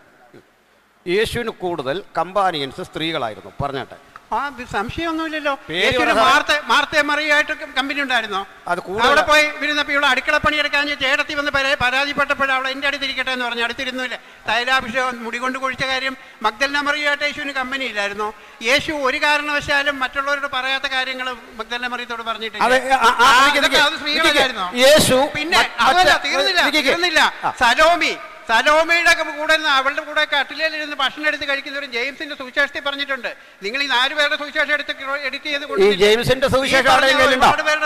അതുകൊണ്ട് യേശുവിനെ സംരക്ഷിച്ചിരുന്നതും യേശുവിനെ നോക്കിയിരുന്നതും യേശുവിന് ഭക്ഷണം കൊടുത്തിരുന്നതും യേശുവിന് കമ്പനി കൊടുത്തിരുന്നതും യേശുവിന് വിശ്വാസം ഉണ്ടായിരുന്ന സ്ത്രീകളായിരുന്നു. അതുകൊണ്ട് യേശു ബ്രഹ്മചാരി ആയിരുന്നൊക്കെ പറഞ്ഞ് ഞാൻ അദ്ദേഹത്തെ ഒത്തിരി ചോദിച്ചു വിഷമിപ്പിക്കുന്നില്ല. ഇത് കേൾക്ക്. ഞങ്ങൾക്ക് ഇത്ര ആഗ്രഹമുള്ളൂ. ഈ നിരീശ്വരന്മാർ ഞങ്ങളുടെ മുമ്പിലേക്ക് നാസ്തികര് തരുന്ന റിസോഴ്സ് പേഴ്സന്റെ നിലവാരം നിങ്ങൾ പരിശോധിക്കുക. എനിക്ക് അത്ര അക്കാര്യത്തിൽ പറയാനുള്ളൂ. ഇദ്ദേഹം പഠിച്ചത് മുസ്ലിം സോഴ്സിൽ നിന്നായിരിക്കും. അതുകൊണ്ട് ലോകത്താരും കണ്ടിട്ടില്ലാത്ത യാക്കോബിൻ്റെ സുവിശേഷം. ഇനി ഇതുപോലെ ഇവരൊരു ആചാര്യൻ രവീസി ഒരു സുവിശേഷം കണ്ടെത്തിയിട്ടുണ്ട്. രവിചന്ദ്രൻ്റെ ഒരു സുവിശേഷമുണ്ട് നാസ്തിക ദൈവത്തിൻ്റെ. ആ സുവിശേഷത്തിൻ്റെ പേര് മികായേലിൻ്റെ സുവിശേഷം. അത് കണ്ടിട്ടുണ്ടോ ആരെങ്കിലും? ഇല്ല. ഇതുപോലെ നിങ്ങളെ പൊളിച്ചെടുക്കാൻ നിങ്ങൾ ഞങ്ങൾക്ക് തരുന്ന അവസരങ്ങൾക്ക് നന്ദിയുണ്ട്. അതാ ബഹളം വെക്കരുതെന്ന് പറയുന്നത്. അവിടെ നിൽക്കുക, നിങ്ങൾ പോരുത്. സാർമാരോടിരിക്കട്ടെ. ഇനി നമുക്ക് ഓഡിയൻസിലേക്ക് ചോദ്യത്തിന് അവസരം കൊടുക്കുക. പ്രശ്നമില്ല. ഓഡിയൻസിന് ഇല്ല, ഓഡിയൻസിന് അവസരം തരികയാണ്. ഒരു കാര്യം ഒരു കാര്യം, ഞങ്ങളുടെ ചില പാസ്റ്റർമാർ അച്ഛന്മാരും പ്രസംഗിക്കാൻ പറയാറുണ്ട്. ഞാൻ ഇന്ന് സാറേ ഞാൻ പറഞ്ഞത് ഈ പുരാണങ്ങളെന്ന് പറയുന്നതും ബൈബിളെന്ന് പറയുന്നതും എല്ലാം തന്നെ മിത്തുകളുടെ സമാഹാരമാണ്. മിത്തുകൾക്ക് യാഥാർത്ഥ്യമായിട്ട് ബന്ധമില്ല. ആ മിത്തുകൾ ശരിയോ തെറ്റോ എന്നൊരു ചർച്ച ഇവിടെ പറഞ്ഞു തീർക്കാവുന്ന ഒരു കാര്യമല്ല. അപ്പൊ അതുകൊണ്ട് അതല്ലാത്ത വിഷയങ്ങൾ ചർച്ച ചെയ്യാം. നമുക്കതുകൊണ്ട് അദ്ദേഹം പറഞ്ഞനുസരിച്ച് നമ്മുടെ ഈ പാസുമാരും അച്ഛന്മാരും പ്രസംഗിക്കാൻ പറയാറുണ്ട്. ഞാൻ ഇന്ന് കൂടുതൽ തിയോളജി ഒന്നും പറയുന്നില്ല. അന്ന് പറയുന്ന മുഴുവൻ തിയോളജിയാണ്. ഈ ദൈവത്തെക്കുറിച്ചുള്ള വാക്കുകൾക്ക് ആ തിയോളജി എന്ന് പറയുന്നത്. ഇതുപോലെ ഇവർ ഈ ടൈറ്റിൽ കണ്ടിട്ടല്ലേ വന്നേ.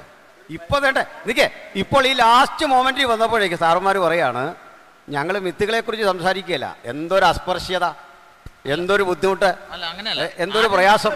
അല്ല, ആദ്യം തൊട്ട് നമ്മുടെ വിഷയം ലോകവീക്ഷണമാണ്. അത് തന്നെയാണ് ഞാൻ പൂർണ്ണമായിട്ട് അത് മാത്രമാണ് സംസാരിച്ചിരിക്കുന്നത്. വ്യക്തികള്, സാധനങ്ങൾ, അങ്ങനെയുള്ള കാര്യങ്ങൾ പോകാതിരിക്കുക. നമുക്ക്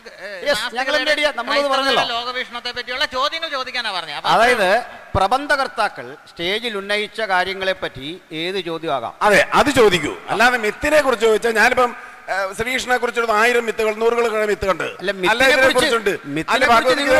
മറുപടി പറയാൻ താല്പര്യമില്ല. നമ്മൾ ഈ വിഷയത്തിൽ നിന്നുകൊണ്ട് പറയാ. That's all.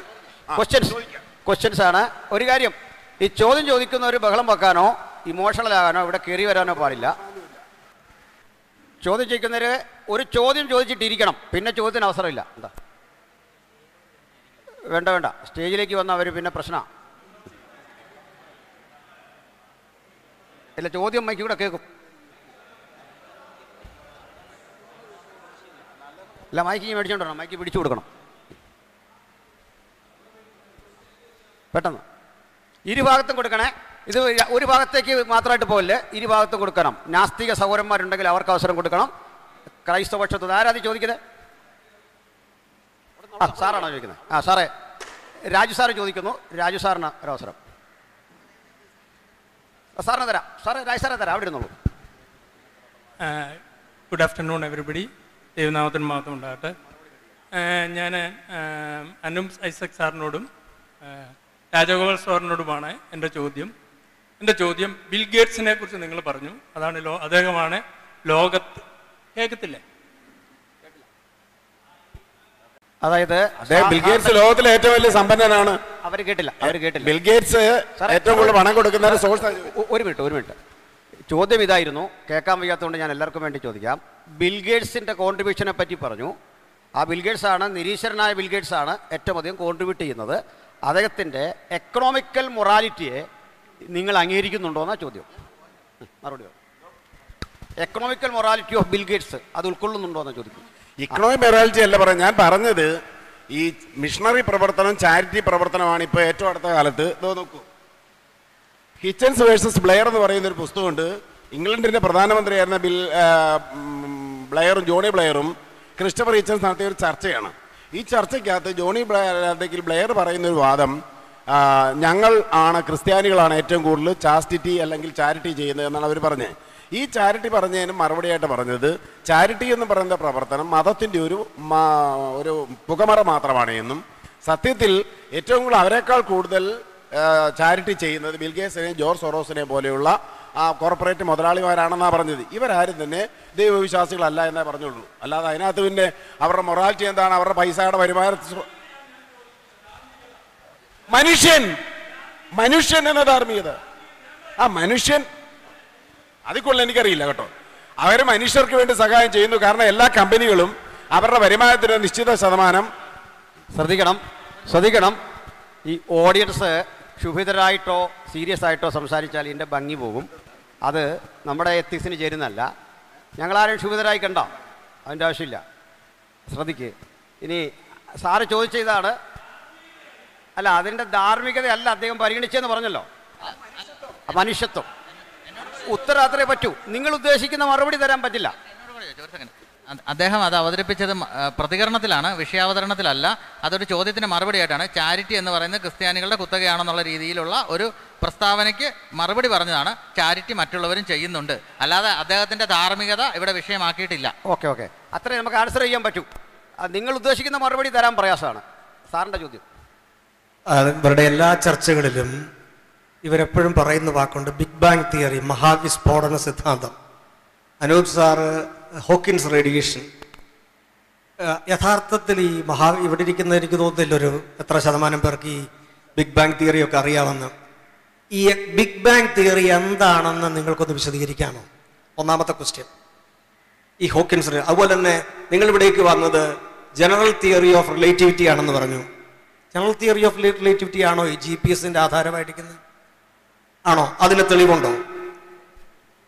ഈ കാര്യങ്ങൾക്ക് സയൻസ് എന്ന് പറയാതെ ഈ പറയുന്ന കാര്യങ്ങൾ മഹാവിസ്ഫോടം ഇത്തരം ചില വേർഡുകൾ നമ്മൾ ഉപയോഗിക്കുമ്പോൾ ബാക്കിയുള്ളവർ പേടിച്ചു പോകും.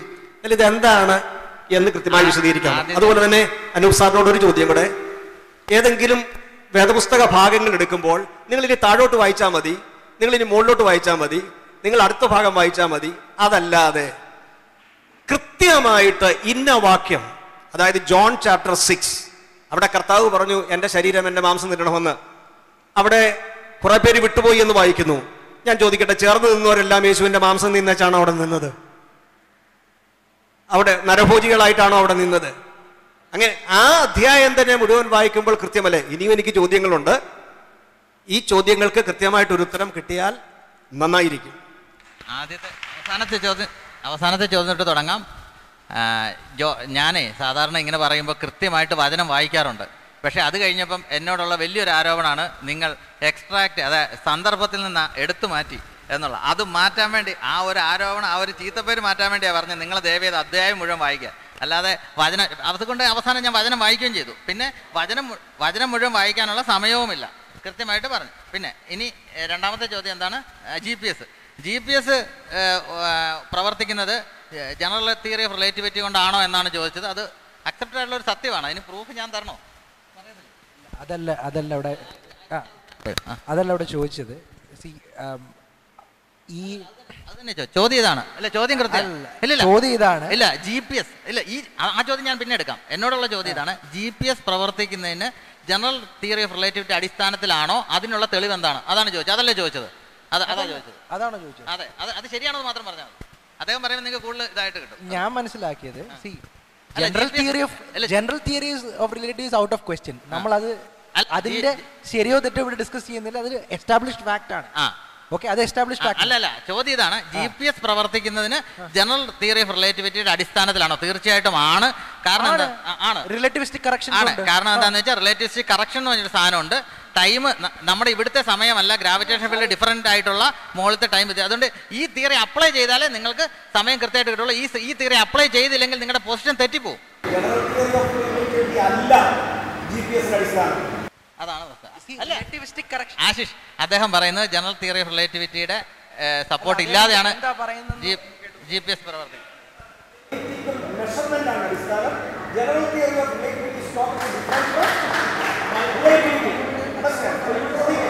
General theory of റിലേറ്റിവിറ്റിയിലെ time dilation, length contraction തുടങ്ങിയ സാധനങ്ങൾ ഇല്ലെങ്കിൽ GPS പ്രവർത്തിക്കില്ല.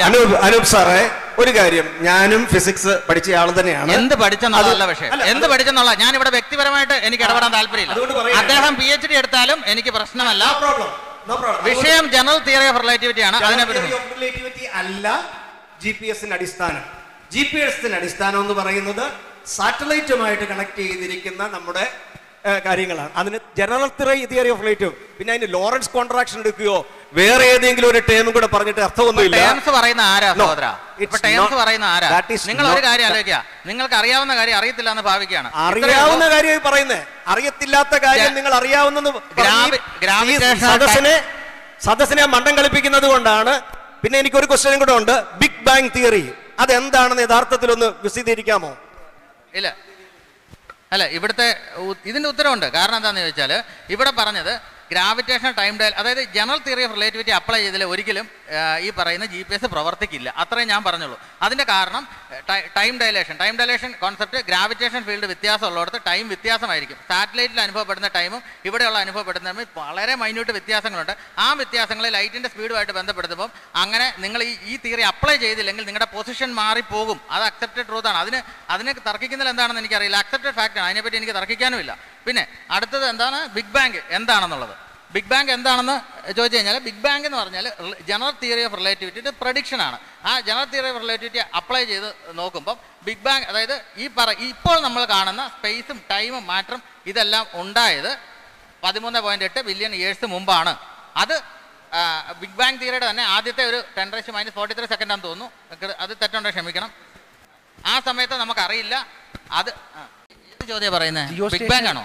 അല്ല, ജിയോ സ്റ്റേഷനറി സാറ്റലൈറ്റിന് നിങ്ങൾ general theory of relativity കൊണ്ടുവന്നുണ്ട്. Okay, so അവിടെ ചോദിച്ചേക്കുന്ന ചോദ്യം, C that happens because of the fundamental loss of physics and the measurements അല്ലേ? അപ്പൊ അതിലേക്ക് നിങ്ങൾ but you are not introducing GRT to that, it will fail. അത്രേ ഞാൻ പറഞ്ഞുള്ളൂ. ജനറൽ തിയറി ഓഫ് റിലേറ്റിവിറ്റിയുടെ തത്വങ്ങൾ അപ്ലൈ ചെയ്തില്ലെങ്കിൽ ഈ സാധനം നിങ്ങളുടെ പൊസിഷൻ ഉൾപ്പെടെ ഫെയിൽ ആവും. GPS പ്രവർത്തിക്കില്ല, അത് ഫെയിൽ ആവും. അത്രേ ഞാൻ പറഞ്ഞുള്ളൂ. ഇതല്ലല്ലോ റിലേറ്റിവിസ്റ്റിക് കറക്ഷൻസ് ഉണ്ട്. ജനറൽ തിയറി ഓഫ് റിലേറ്റിവിറ്റി എന്ന് പറയുന്നത് അതിന്റെ പ്രൊഡിക്ഷൻ ശരിയാണ്, അതുകൊണ്ട് ഉപയോഗം ഉണ്ടെന്ന് പറയാൻ വേണ്ടി പറഞ്ഞൊരു എക്സാമ്പിൾ മാത്രമാണ്. റിലേറ്റിവിറ്റി കറക്ഷൻ ഇല്ലെങ്കിൽ ഈ പറയും നിങ്ങൾ GPS വരുന്ന പൊസിഷൻ തെറ്റാണെന്നേ പറഞ്ഞുള്ളൂ, വേറെ ഒന്നും ഞാൻ പറഞ്ഞില്ല. ഞാൻ ഇനി ചോദിക്കുന്നില്ല. പക്ഷേ സാറേ, ടൈം ഡയലേഷൻ ആപ്ലിക്കബിൾ ആകുന്നത് തന്നെ when something reaches near to the velocity of light.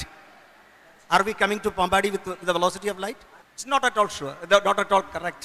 Time dilation ഞാൻ ഇനി ചോദിക്കണം. രണ്ട് കാര്യങ്ങൾ. Thank you. സാറേ, ഒരു കാര്യം കൂടെ. ബിഗ് ബാങ് തിയറി എന്താണെന്ന് അദ്ദേഹം പറഞ്ഞില്ല, ഈ പറയുന്നവർക്ക് അത് അറിയത്തുമില്ല. പക്ഷേ ഇവർ ഈ പൊതുജനത്തെ കബളിപ്പിക്കാൻ വേണ്ടി ഇത്തരം ചില കാര്യങ്ങൾ പറയാം. ഇനി ഒരു വാചകം കൂടെ പറയുക, സയൻസിന് അറിയാവുന്നത് 4% മാത്രമാണ്. 96% സയൻസിന് അറിയില്ല. ഞാൻ പറയുന്ന സംശയം ഉണ്ടെങ്കിൽ DC ബുക്സ് പ്രസിദ്ധീകരിച്ച G ശശിധരന്റെ മഹാപ്രപഞ്ചം എന്ന പുസ്തകത്തിന്റെ അവതാരിക വായിച്ചാൽ മതി. അവിടെയുണ്ട് സയൻസ് നോസ് ഓൺലി 4%.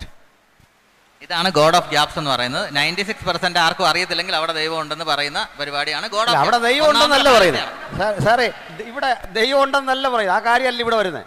നിങ്ങൾ ഇത്രയും ബാലിശമായിട്ട് സംസാരിക്കണം. അറിയാൻ എല്ലാം സയൻസിന് അറിയാവുന്ന ഒരു വാദം ഇവിടെ ഞങ്ങൾ 3 പേരും ഉന്നയിച്ചിട്ടില്ല. പിന്നെ എന്തിനാ അത് പറയുന്നത്? അതിന്റെ പ്രസക്തി എന്താ? അതായത് ഈ 4% നമുക്ക് ദൈവത്തെ വെക്കാതെ ഞങ്ങളാരും പറഞ്ഞില്ല. ഇല്ലാത്ത പറഞ്ഞ് വീണ്ടും വീണ്ടും നമ്മൾ അങ്ങോട്ട് പോകണ്ട. ഈ ചോദ്യം ചോദിക്കുന്നവര് ഒത്തിരി ചോദ്യം ഒത്തിരി ചോദ്യം കണക്ട് ചെയ്ത് ചോദിക്കരുത്. ഓൺലി വൺ ക്വസ്റ്റ്യൻ ഇത് ഇവിടെ കൊടുക്കുക. എത്തിസ്റ്റുകൾക്ക് ചോദ്യം ചോദിക്കണം. എത്തിസ്റ്റുകൾക്ക് ഒരു അവസരം കൊടുത്തിട്ട്. എത്തിസ്റ്റാണോ? എത്തിസ്റ്റാ? കേൾക്കാമോ? കഴിഞ്ഞ ദിവസം ക്ലബ് ഹൗസിൽ വന്നപ്പോൾ ഞാൻ താങ്കളായിട്ട് സംസാരിച്ചിരുന്നു. Gospel of John chapter 8 verse 3 to 11. അത് അഡൾട്ടറസ് വുമന്റെ സ്റ്റോറിയാണ്. അത് ഫാബ്രിക്കേഷൻ ആണ്. വെർച്വലി എല്ലാ സ്കോളേഴ്സും അംഗീകരിക്കുന്ന ഒരു വാദമാണ്. Bar ടെർമൻ, Bruce മെറ്റ്സ്ക, William lane crane, Michael ലിക്കോണ, just name of few. താങ്കൾ പറഞ്ഞത് ബൈബിളിൽ മിസ്റ്റേക്സ് ഉണ്ടെങ്കിൽ, ഫാബ്രിക്കേഷൻസ് ഉണ്ടെങ്കിൽ അത് കറപ്റ്റഡ് ആണെന്ന് അംഗീകരിക്കാൻ തയ്യാറാണെന്നാണ് താങ്കൾ എന്ന് പറഞ്ഞത്. സോ ഈ പറഞ്ഞ പർട്ടിക്കുലർ സ്റ്റോറി, ഈ ഗോസ്പൽ ഓഫ് ജോൺ ചാപ്റ്റർ 8 ഈ പർട്ടിക്കുലർ അഡൾട്ടറസ് വുമന്റെ സ്റ്റോറി ഒരു ഏർലി മാനുസ്ക്രിപ്റ്റ്സിലും അവൈലബിൾ അല്ല. കോഡെക്സ് സൈനാറ്റിക്കസ്, കോഡെക്സ് വെർട്ടിക്കാനസ് പോലത്തെ മാനുസ്ക്രിപ്റ്റ്സിൽ ഇത് അവൈലബിൾ അല്ല. പിന്നെ അദ്ദേഹം പറഞ്ഞ P52 കോട്ട് ചെയ്തു. 2nd century മാനുസ്ക്രിപ്റ്റ് ആണ്. കോട്ട് ചെയ്തില്ല, 2nd centuryയിൽ തൊട്ട എഡീഷൻ വരുന്നതെന്നാണ് താങ്കൾ പറഞ്ഞത്. ഇത് ഫാബ്രിക്കേഷൻ ആണെന്ന് താങ്കൾ അംഗീകരിക്കുന്നുണ്ടോ? ഇതാണ് എൻ്റെ ചോദ്യം.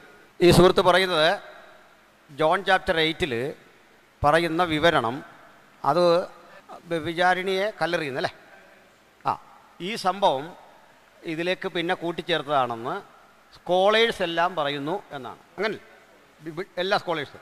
വാട്ടർമാനാണ് എടുക്കുന്നത്. ഓക്കെ, വാട്ടർമാനാണ് എടുത്തേക്കുന്നത്.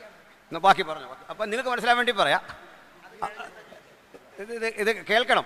ഇവരെടുക്കുന്ന സ്കോളേഴ്സിനെ വാട്ടർമാനെയാണ് ഉദ്ധരിച്ചേക്കുന്നത്. വാട്ടർമാൻ അഗ്നോസ്റ്റിക്കാണ്. അതായി എന്നെ മനസ്സിലാക്കുക. Is not A Bible scholar. എനിക്ക് പറയട്ടെ, വ്യഭിചാരണിയെ കല്ലെറിയാൻ പറഞ്ഞ കാര്യം ബൈബിളിൽ രണ്ടാമത് കൂട്ടിച്ചേർത്താണെന്ന് സ്കോളേഴ്സ് എല്ലാം അംഗീകരിക്കുന്നതാണ് അദ്ദേഹം പറയുന്നത്. ഓൾമോസ്റ്റ് എല്ലാ സ്കോളേഴ്സും മതി. അതിന് ആശിഷ് മറുപടി പറയും. ഇദ്ദേഹം പറഞ്ഞ ഒരു പ്രധാനപ്പെട്ട കാര്യം, ജോൺ ചാപ്റ്റർ 8 അവിടെ പറയുന്ന വ്യഭിചാരിയായ സ്ത്രീയെ യേശുവിന് മുമ്പിൽ കല്ലെറിയാൻ കൊണ്ടുവരുന്ന സീൻ, അത് 1-ാം നൂറ്റാണ്ട് മുതലുള്ള മാനുസ്ക്രിപ്റ്റിലില്ല. അങ്ങനെയല്ലേ പറയുന്നത്? ബാർട്ടർമാൻ ഒരിക്കലും ക്രിസ്തീയ വിശ്വാസിയല്ല, അദ്ദേഹം അഗ്നോസ്റ്റിക്കാണ്. ബ്രൂസം മെറ്റ്സ്കർ അംഗീകരിക്കുന്നുണ്ട് അത് ഓറലായിട്ട് നിലനിന്നിരുന്നുവെന്ന് ബ്രൂസം മെറ്റ്സ്കർ അംഗീകരിക്കുന്നുണ്ട്. ഇനി ഗാരി ഹാബർമാസ്, ലിക്കോണ ഇതുപോലെയുള്ള ക്രിസ്ത്യൻ സ്കോളേഴ്സ്, മെജോറിറ്റി ആയിട്ടുള്ള ക്രിസ്ത്യൻ സ്കോളേഴ്സ് അത് ഓറലായിട്ട് നിലനിന്നിരുന്നു എന്ന് അംഗീകരിക്കുന്ന വിഷയമാണ്. 1st സെഞ്ചുറിയുടെ അവസാനം മുതൽ AD 150 മുതലുള്ള മാനുസ്ക്രിപ്റ്റില് ഈ സംഭവം രേഖപ്പെടുത്തിയതുകൊണ്ട്. ന്യൂ ടെസ്റ്റ്മെന്റിന്റെ ഏറെക്കുറെ എന്ന് പറഞ്ഞ ഞാൻ പറയാം ചെസ്റ്റർ ബീറ്റി മുതൽ ചെസ്റ്റർ ബീറ്റി മുതലുള്ള കയ്യെഴുത്ത് പ്രതികളിൽ ഈ ഭാഗമുണ്ട്. ചെസ്റ്റർ ബീറ്റി മുതൽ എന്ന് മാത്രമല്ല 1-ാം നൂറ്റാണ്ടിൽ, ഇത് പിന്നീട് റബ്ബിമാർ പിന്നീട് എഴുതി ചേർത്താകുന്നതല്ല പറയുന്നത്, ഓറലായിട്ട് നിലനിന്നിരുന്നു. AD 200 മുതൽ 150 മുതൽ 200 വരെയുള്ള എന്ന് പറഞ്ഞാൽ മുഴുവനായിട്ട് പുതിയ നിയമത്തിൻ്റെ സ്ക്രിപ്ചർ, പുതിയ നിയമത്തിൻ്റെ എഴുത്തുകൾ വരുന്ന ആ ടെക്സ്റ്റിൽ ഈ ഭാഗം ഉണ്ട്. എല്ലാത്തിലും ഉണ്ടെന്നല്ല ഞാൻ പറയുന്നത്, എല്ലാത്തിലും ഉണ്ടെന്നല്ല ഞാൻ പറയുന്നത്, ഉണ്ട്. ഇല്ലാത്ത മാനസ്ക്രിപ്റ്റ്സ് ഉണ്ട്. പക്ഷേ സ്കോളേഴ്സ് പറയുന്ന പ്രധാനപ്പെട്ട കാര്യം, ഈ ഭാഗം ഓറലായിട്ട് ആദിമ ക്രൈസ്തവരുടെ ഇടയിൽ നിലനിന്നിരുന്നു. ബ്രൂസ് മെറ്റ്സ്കർ പറയുന്നുണ്ട്. ഏത് സ്കോളേഴ്സാണ് പറയുന്നതാണോ? പറയാം, ഏത് സ്കോളേഴ്സാണെന്ന് ഞാൻ പറയാം. ഗാരി ഹാബർമാസ് അത് പറയുന്നുണ്ട്, ലിക്കോൺ അത് പറയുന്നുണ്ട്. എന്ന് പറഞ്ഞാൽ അത് മാത്രമല്ല, ജഹാനയൻ സ്കോളറായ DA കാർസൺ പറയുന്ന പ്രധാനപ്പെട്ട ഒരു കാര്യമുണ്ട്. ഈ ഭാഗം 1-ാം നൂറ്റാണ്ടിൽ നിലനിന്നിരുന്നതാണ്, അത് ഓറലായിട്ട് കൈമാറിയതാണ്. AD 200 മുതലുള്ള കയ്യെഴുത്ത് പ്രതികളിൽ ഇത് ഉണ്ടെന്നാണ് DA കാർസൺ പറയുന്നത്. ജോഹന്നാൻ ഗോസ്പലിൻ്റെ ഏറ്റവും അതോറിറ്റി ഉള്ള ഒരാളാണ് DA കാർസൺ. കോഡക്സ് സൈനാറ്റിക്സിൻ്റെയും കോഡക്സ് വത്തിക്കാനസിന് വരുന്ന AD 300 ലേറ്ററാണ്, ശരിയാണ്. പക്ഷേ AD 200 മുതലുള്ള കയ്യെഴുത്ത് പ്രതികളിൽ അല്ല, പക്ഷെ ഏറെക്കുറെയുണ്ട്. അതാണ് ഞാൻ പറഞ്ഞത്. ശ്രദ്ധിക്കണം.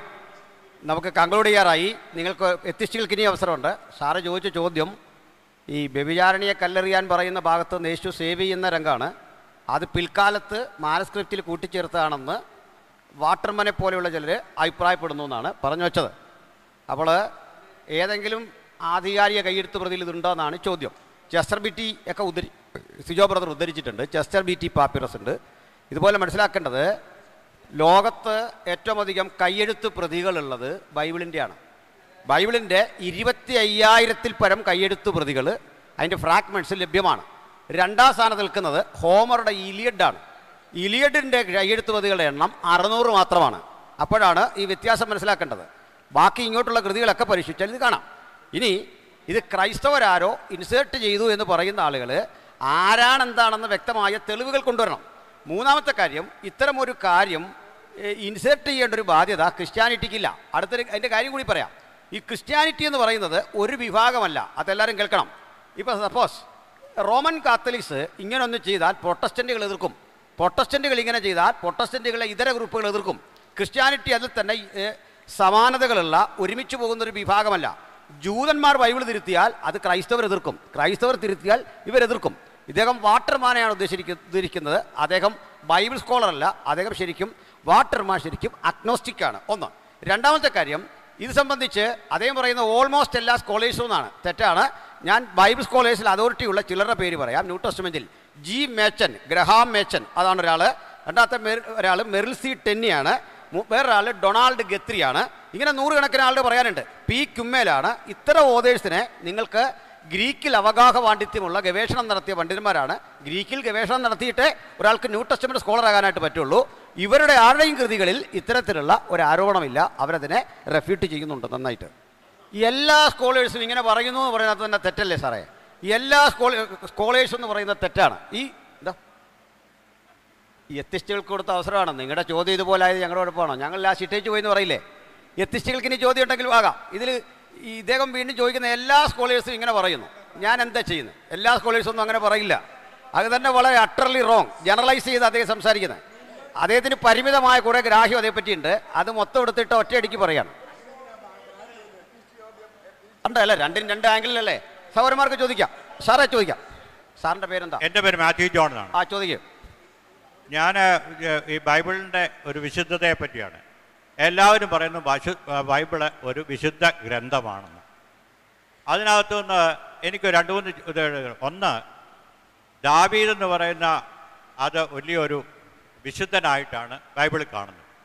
ദാവീദ് ഒരിക്കൽ ബാൽക്കണിയിൽ കൂടെ നടന്നുകൊണ്ടിരുന്നപ്പോഴത്തേന് ഒരു പെണ്ണിനെ കണ്ടു.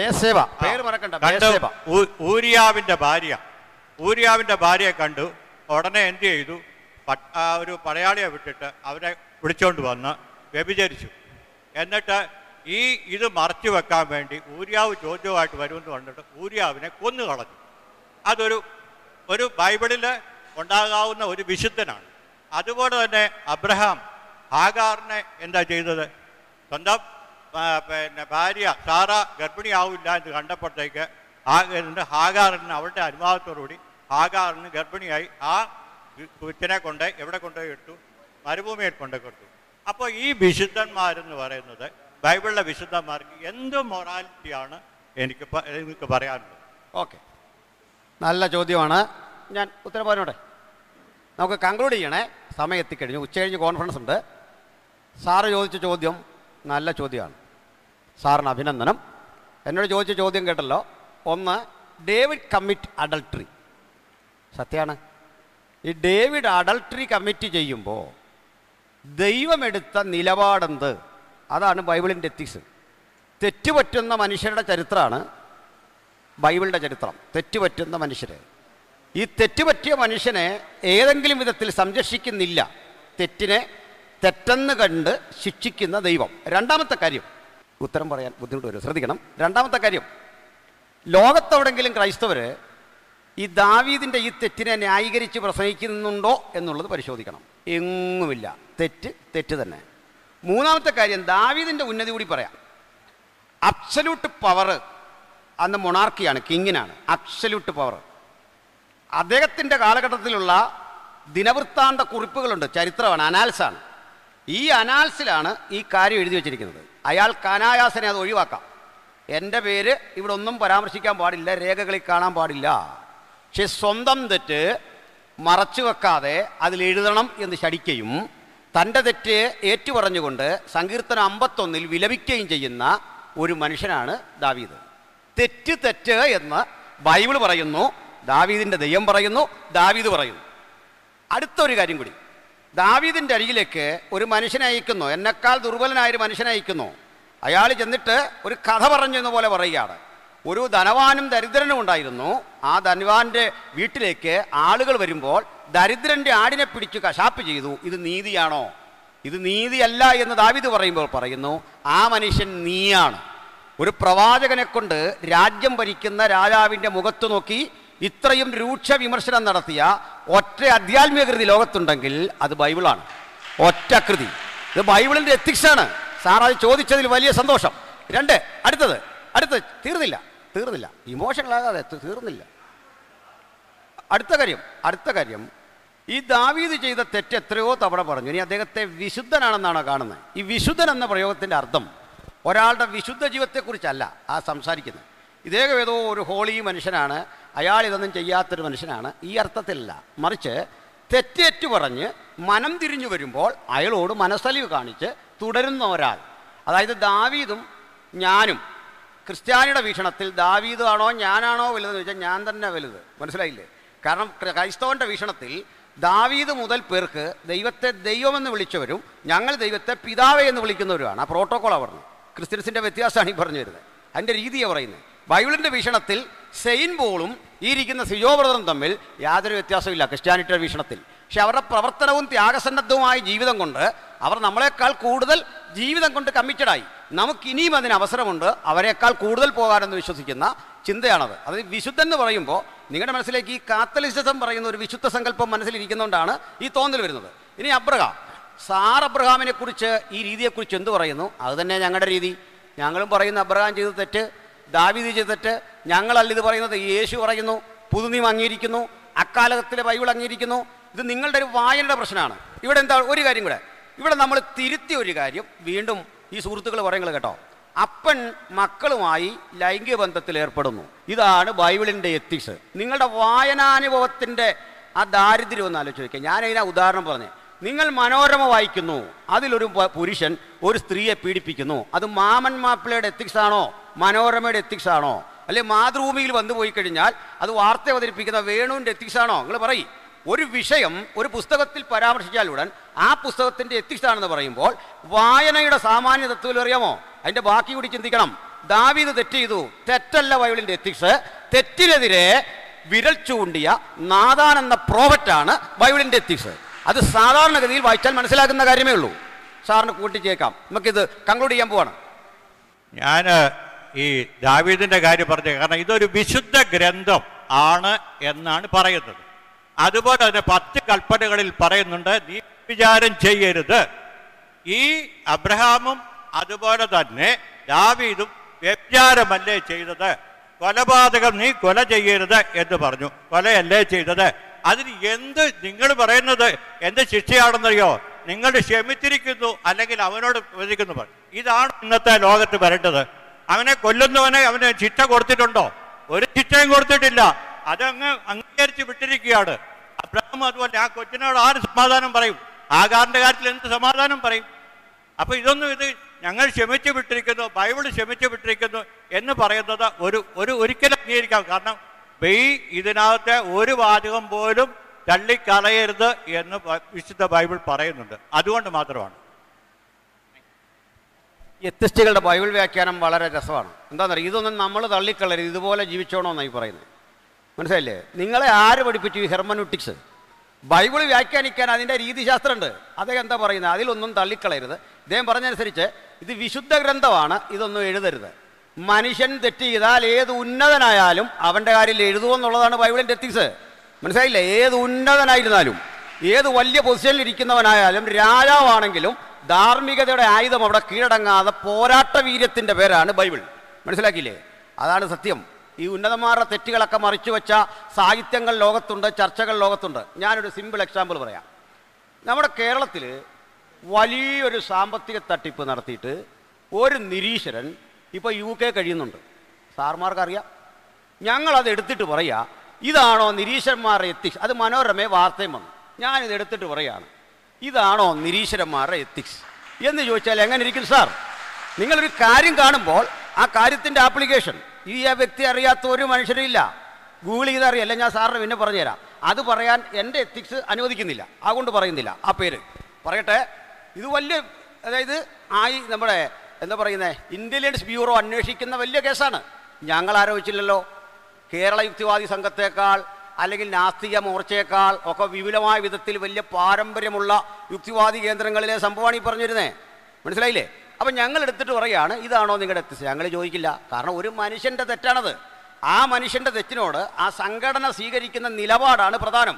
ആ സംഘടന ഈ സമൂഹവും സ്വീകരിക്കുന്ന നിലപാട്. ക്രിസ്ത്യാനിറ്റിക്കകത്ത് തെറ്റുണ്ട്. ആ തെറ്റുകളെ എങ്ങനെയാണ് ക്രിസ്ത്യാനിറ്റി കൈകാര്യം ചെയ്തത്? രണ്ട് വിധത്തിലാണ്. ഒന്ന്, അവന് ശിക്ഷ. അദ്ദേഹം പറഞ്ഞ് ശിക്ഷ കൊടുക്കൂലെന്ന്. ദാവീദിനെ പോലെ ശിക്ഷിക്കപ്പെട്ട ഒരാളില്ല. അദ്ദേഹത്തിൻ്റെ മീതെ കൊടുത്ത വാഗ്ദത്തങ്ങളെല്ലാം പിൻവലിച്ചു. അബ്രഹാമിന് ശിക്ഷ കിട്ടി. ഇനി വേറൊരു കാര്യം, ഈ ശിക്ഷ കിട്ടുന്നത് നമ്മൾ വിചാരിക്കുന്ന വിധി കൊല്ലാൻ പറ്റില്ല. ചില കോടതി വിധി വരുമ്പോഴേക്കും നമ്മുടെ ആഗ്രഹമാണ് അയാളെ കല്ലെറിഞ്ഞ് കൊല്ലണം, അല്ലെങ്കിൽ ഗോവിന്ദജാമിയെ. കോടതിക്ക് നിയമം കൊണ്ട് കൊല്ലേണ്ട രീതി, അതിന് രീതികളുണ്ട്. അല്ല പത്രം വായിച്ചിട്ട് കോടതിക്ക് നടപടി എടുക്കാൻ പറ്റില്ല.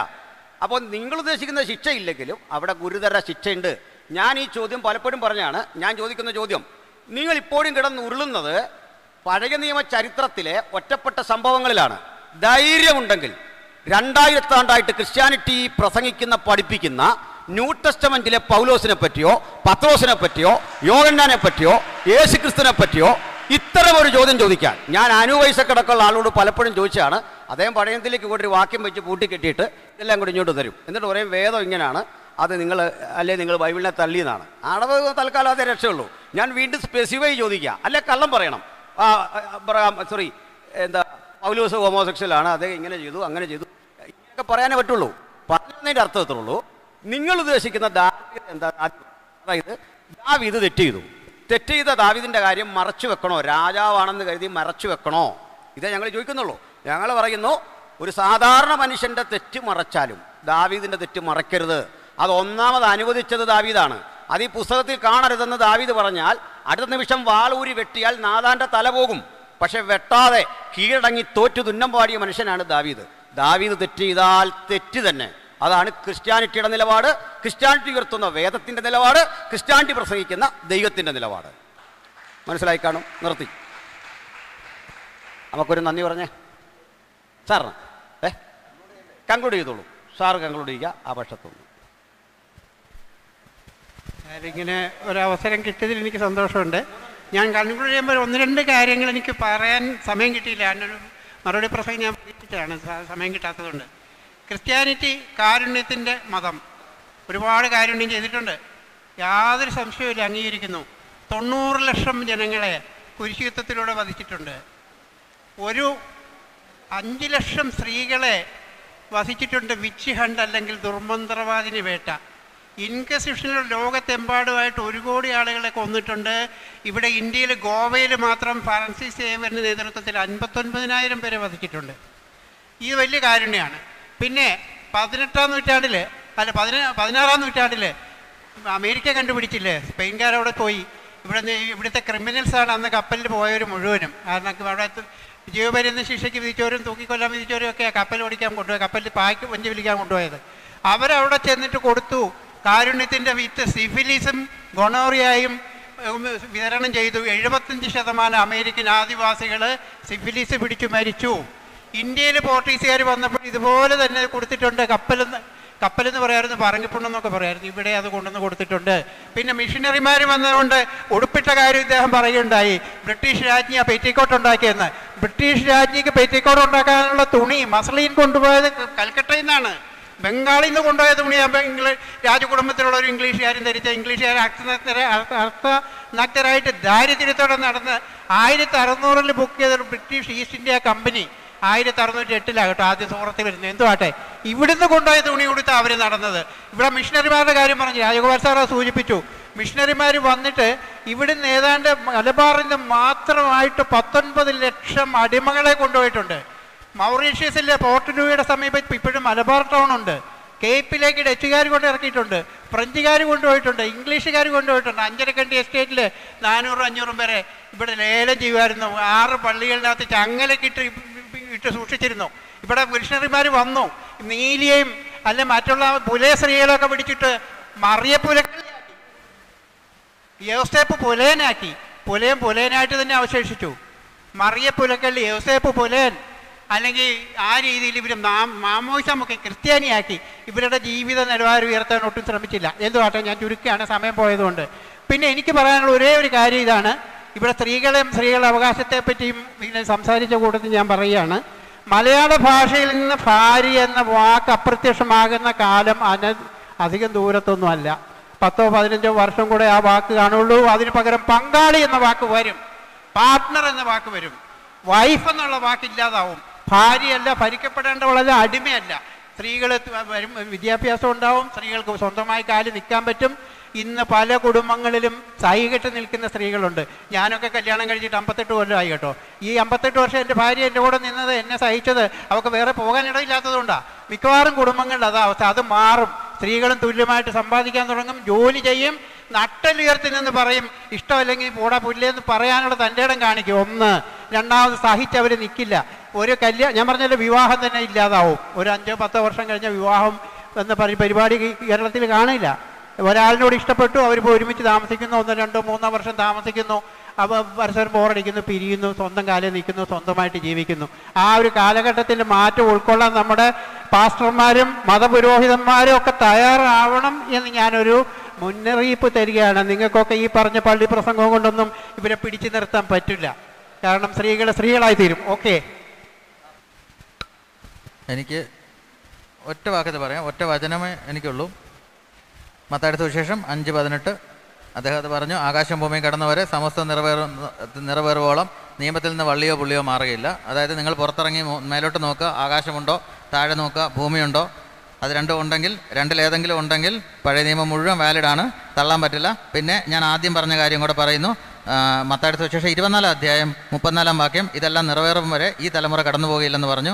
2000 വർഷം മുമ്പേ അവസാനിക്കേണ്ടതാണ്. അവസാനിച്ച ഒരു കമ്മ്യൂണിറ്റിക്കുള്ള ധാർമ്മികതയാണ് ക്രൈസ്തവതയുടെ. അത് പുതിയ നിയമം മാത്രം നോക്കിയാലും അത് ഇൻവാലിഡാണ്. പുതിയ നിയമം പഴയ നിയമം കൂടെ നോക്കിയാലും ഇൻവാലിഡാണ്. പഴയ നിയമം ഇല്ലാതെ നിങ്ങൾക്ക് പുതിയ നിയമം എടുക്കാനും പറ്റില്ല. അത് ക്രിസ്തു തന്നെ പറഞ്ഞ വചനമാണ്. പഴയ നിയമത്തിൽ നിന്ന് വള്ളിയോ പുള്ളിയോ മാറ്റാൻ പറ്റില്ല. അതുകൊണ്ട് ക്രൈസ്തവ ധാർമ്മികത ഞാൻ പറഞ്ഞ എല്ലാം വിവരിച്ചിരുന്നു. പൂർണ്ണമായിട്ടും ഭീകരമാണ്, അല്ലെങ്കിൽ പ്രാകൃതമാണ്, ഒരു പഴയ കാലത്തിൻ്റെതാണ്, 2000 കൊല്ലം മുമ്പ് വരെ ഉള്ളതാണ്. അതുകൊണ്ട് അത് ഒഴിവാക്കിയിട്ട് ആധുനിക ധാർമ്മികത തീരുമാനിക്കേണ്ട സമയം കഴിഞ്ഞു എന്ന് മാത്രം പറഞ്ഞുകൊണ്ട് നിർത്തുന്നു. പ്രിയരെ, മിത്തുകളെക്കുറിച്ചുള്ള ഒരു ചർച്ചയല്ല നമ്മൾ ഉദ്ദേശിച്ചതും, മറിച്ച് ഈ പ്രാചീന കാലത്തിലെ മതഗ്രന്ഥങ്ങൾ സമകാലിക ധാർമ്മികതയ്ക്ക് എന്ത് സംഭാവനയാണ് നൽകിയിട്ടുള്ളത് എന്ന വിഷയത്തിൽ കാര്യമായ സംഭാവന പല സമ്പാദകർക്കും നൽകാൻ കഴിഞ്ഞില്ല എന്നുള്ളതാണ് ഈ സംവാദത്തിൻ്റെ പ്രത്യേകത. മറിച്ച് കഥകളിലേക്കും ഐതിഹ്യങ്ങളിലേക്കും പോയി ഐതിഹ്യങ്ങളുടെ വെറാസിറ്റി എത്രമാത്രമാണെന്ന് ചോദിക്കുന്ന ചർച്ചകൾക്ക് പ്രസക്തിയില്ല.